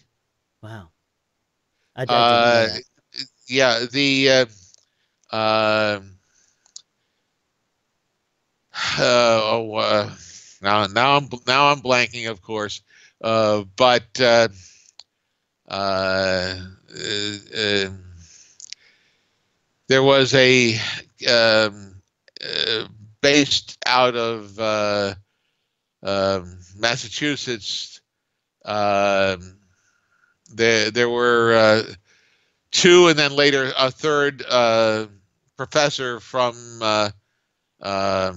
I believe MIT that started an acoustics consulting business on the side, and did all sorts of stuff. A lot of it for the U.S. government, and so anyway, um, they were sort of became a think tank for everything to do with acoustics. And somebody told them, "Hey, this one professor is going to become available. Why don't you get him?" And they went and talked with him, and they found out, well, yeah, he was doing stuff with computers in this is very early days, obviously, and it was like, well, the problem was not his salary. The problem was the cost of the computer he'd need. Mm. And so one day he called him in and said, "Hey, look at this!" And he had a whole bunch of computer terminals hooked all to this one computer. Instead of having a computer and a terminal to run it, he had a whole bunch of these terminals, and you could be doing a different job on each terminal, all on the same computer at the same time. Hmm. And they said, "Hey, that's pretty neat. Yeah, I could reduce costs of things and so on." And he says, "Yeah, but here's the real thing. You can put these terminals in different points around the world." Yes.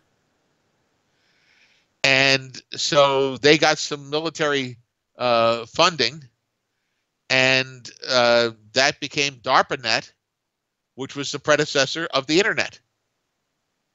Hmm. And um, so now I'm still blanking on the name of the. But anyway, the main backbone of the internet is still from that company, and that's it. Bolt, Beranek, and Newman. The I'm first two guys were Bolt I'm sorry. and Repeat that. Beranek. I just had to restart. I just had to restart the recording because it was about to hit its cap. So go ahead. And who was it Okay. again? Bolt, Beranek, and then later Newman joined them. And Bolt and Beranek, one of their early jobs was designing the first sound system for the U.S. Senate chamber. And I've seen the original blueprints of that because I did a much later replacement of that system. But that was designed in 1948 and installed in 49. And anyway, later, shortly thereafter, Newman joined them, and the firm became Bolt Beranek and Newman. And then they hired this professor, and that did the computer stuff, and that led to basically the invention of the internet. And to this day, if you look at the backbones of the internet, the main one is BBN, which is Bolt Beranek and Newman. Gotcha. And their acoustics business, which is where they started from, got spun off and sold off separately as a Centec. Huh. And because that became the tail wag that the internet became the tail that wagged the dog. Yeah, seriously. It's the backbone, of course. Yeah, and then but Beranek not only wrote a huge amount of like college textbooks on acoustics and stuff like that, but he also after he left BBN became I believe it's president, or anyway, the head of the Boston Symphony for something like 10 or 15 years. Gotcha. And he does concert hall design and things like this. And the last I heard, which was probably 2 years ago, he was over 100 and still going strong. Wow, that's amazing. That really is awesome. But the AES in their historical section has a recording of an evening with Leo Beranek, which I was fortunate to be there live for that evening. But it's just fascinating. He's talking about the whole history of this thing and how he came into doing all of this stuff and so on. So, but there's a lot of other great recordings. I believe they have one with Les Paul, and a lot of the other people that invented the stuff that we look back at with awe today. The AES has managed to do interviews with a lot of these people while they were still alive. That's awesome. And that's good. That's history. I mean, that's very important for us to know, because especially as we move forward, a lot of the early findings that we have found in recordings, a lot of that still is the basis for what we do now. It's just that we have now tried to figure out new ways of doing the same kind of thing, and we're trying to, in many ways, reinvent the wheel. I mean, it's really amazing to me how you can go back and look at early condensers, and the tech hasn't changed a whole lot. It's generally the same thing. We have better materials now. Yes, better materials, because we have much better. It's easier to do. But a lot of the fundamental design stuff is the same. Right. Thank you so much, Ray. I really appreciate it. You're very welcome. All right. Bye-bye. Bye. Have a question you'd like answered or want to add something? Be sure to write it in the comment section down below. You can also make a suggestion for future topics of discussion. Again, comment section down below, or you can email me at soundspeeds@yahoo.com. Be sure to subscribe and turn on notifications so you won't miss out on future sound advice.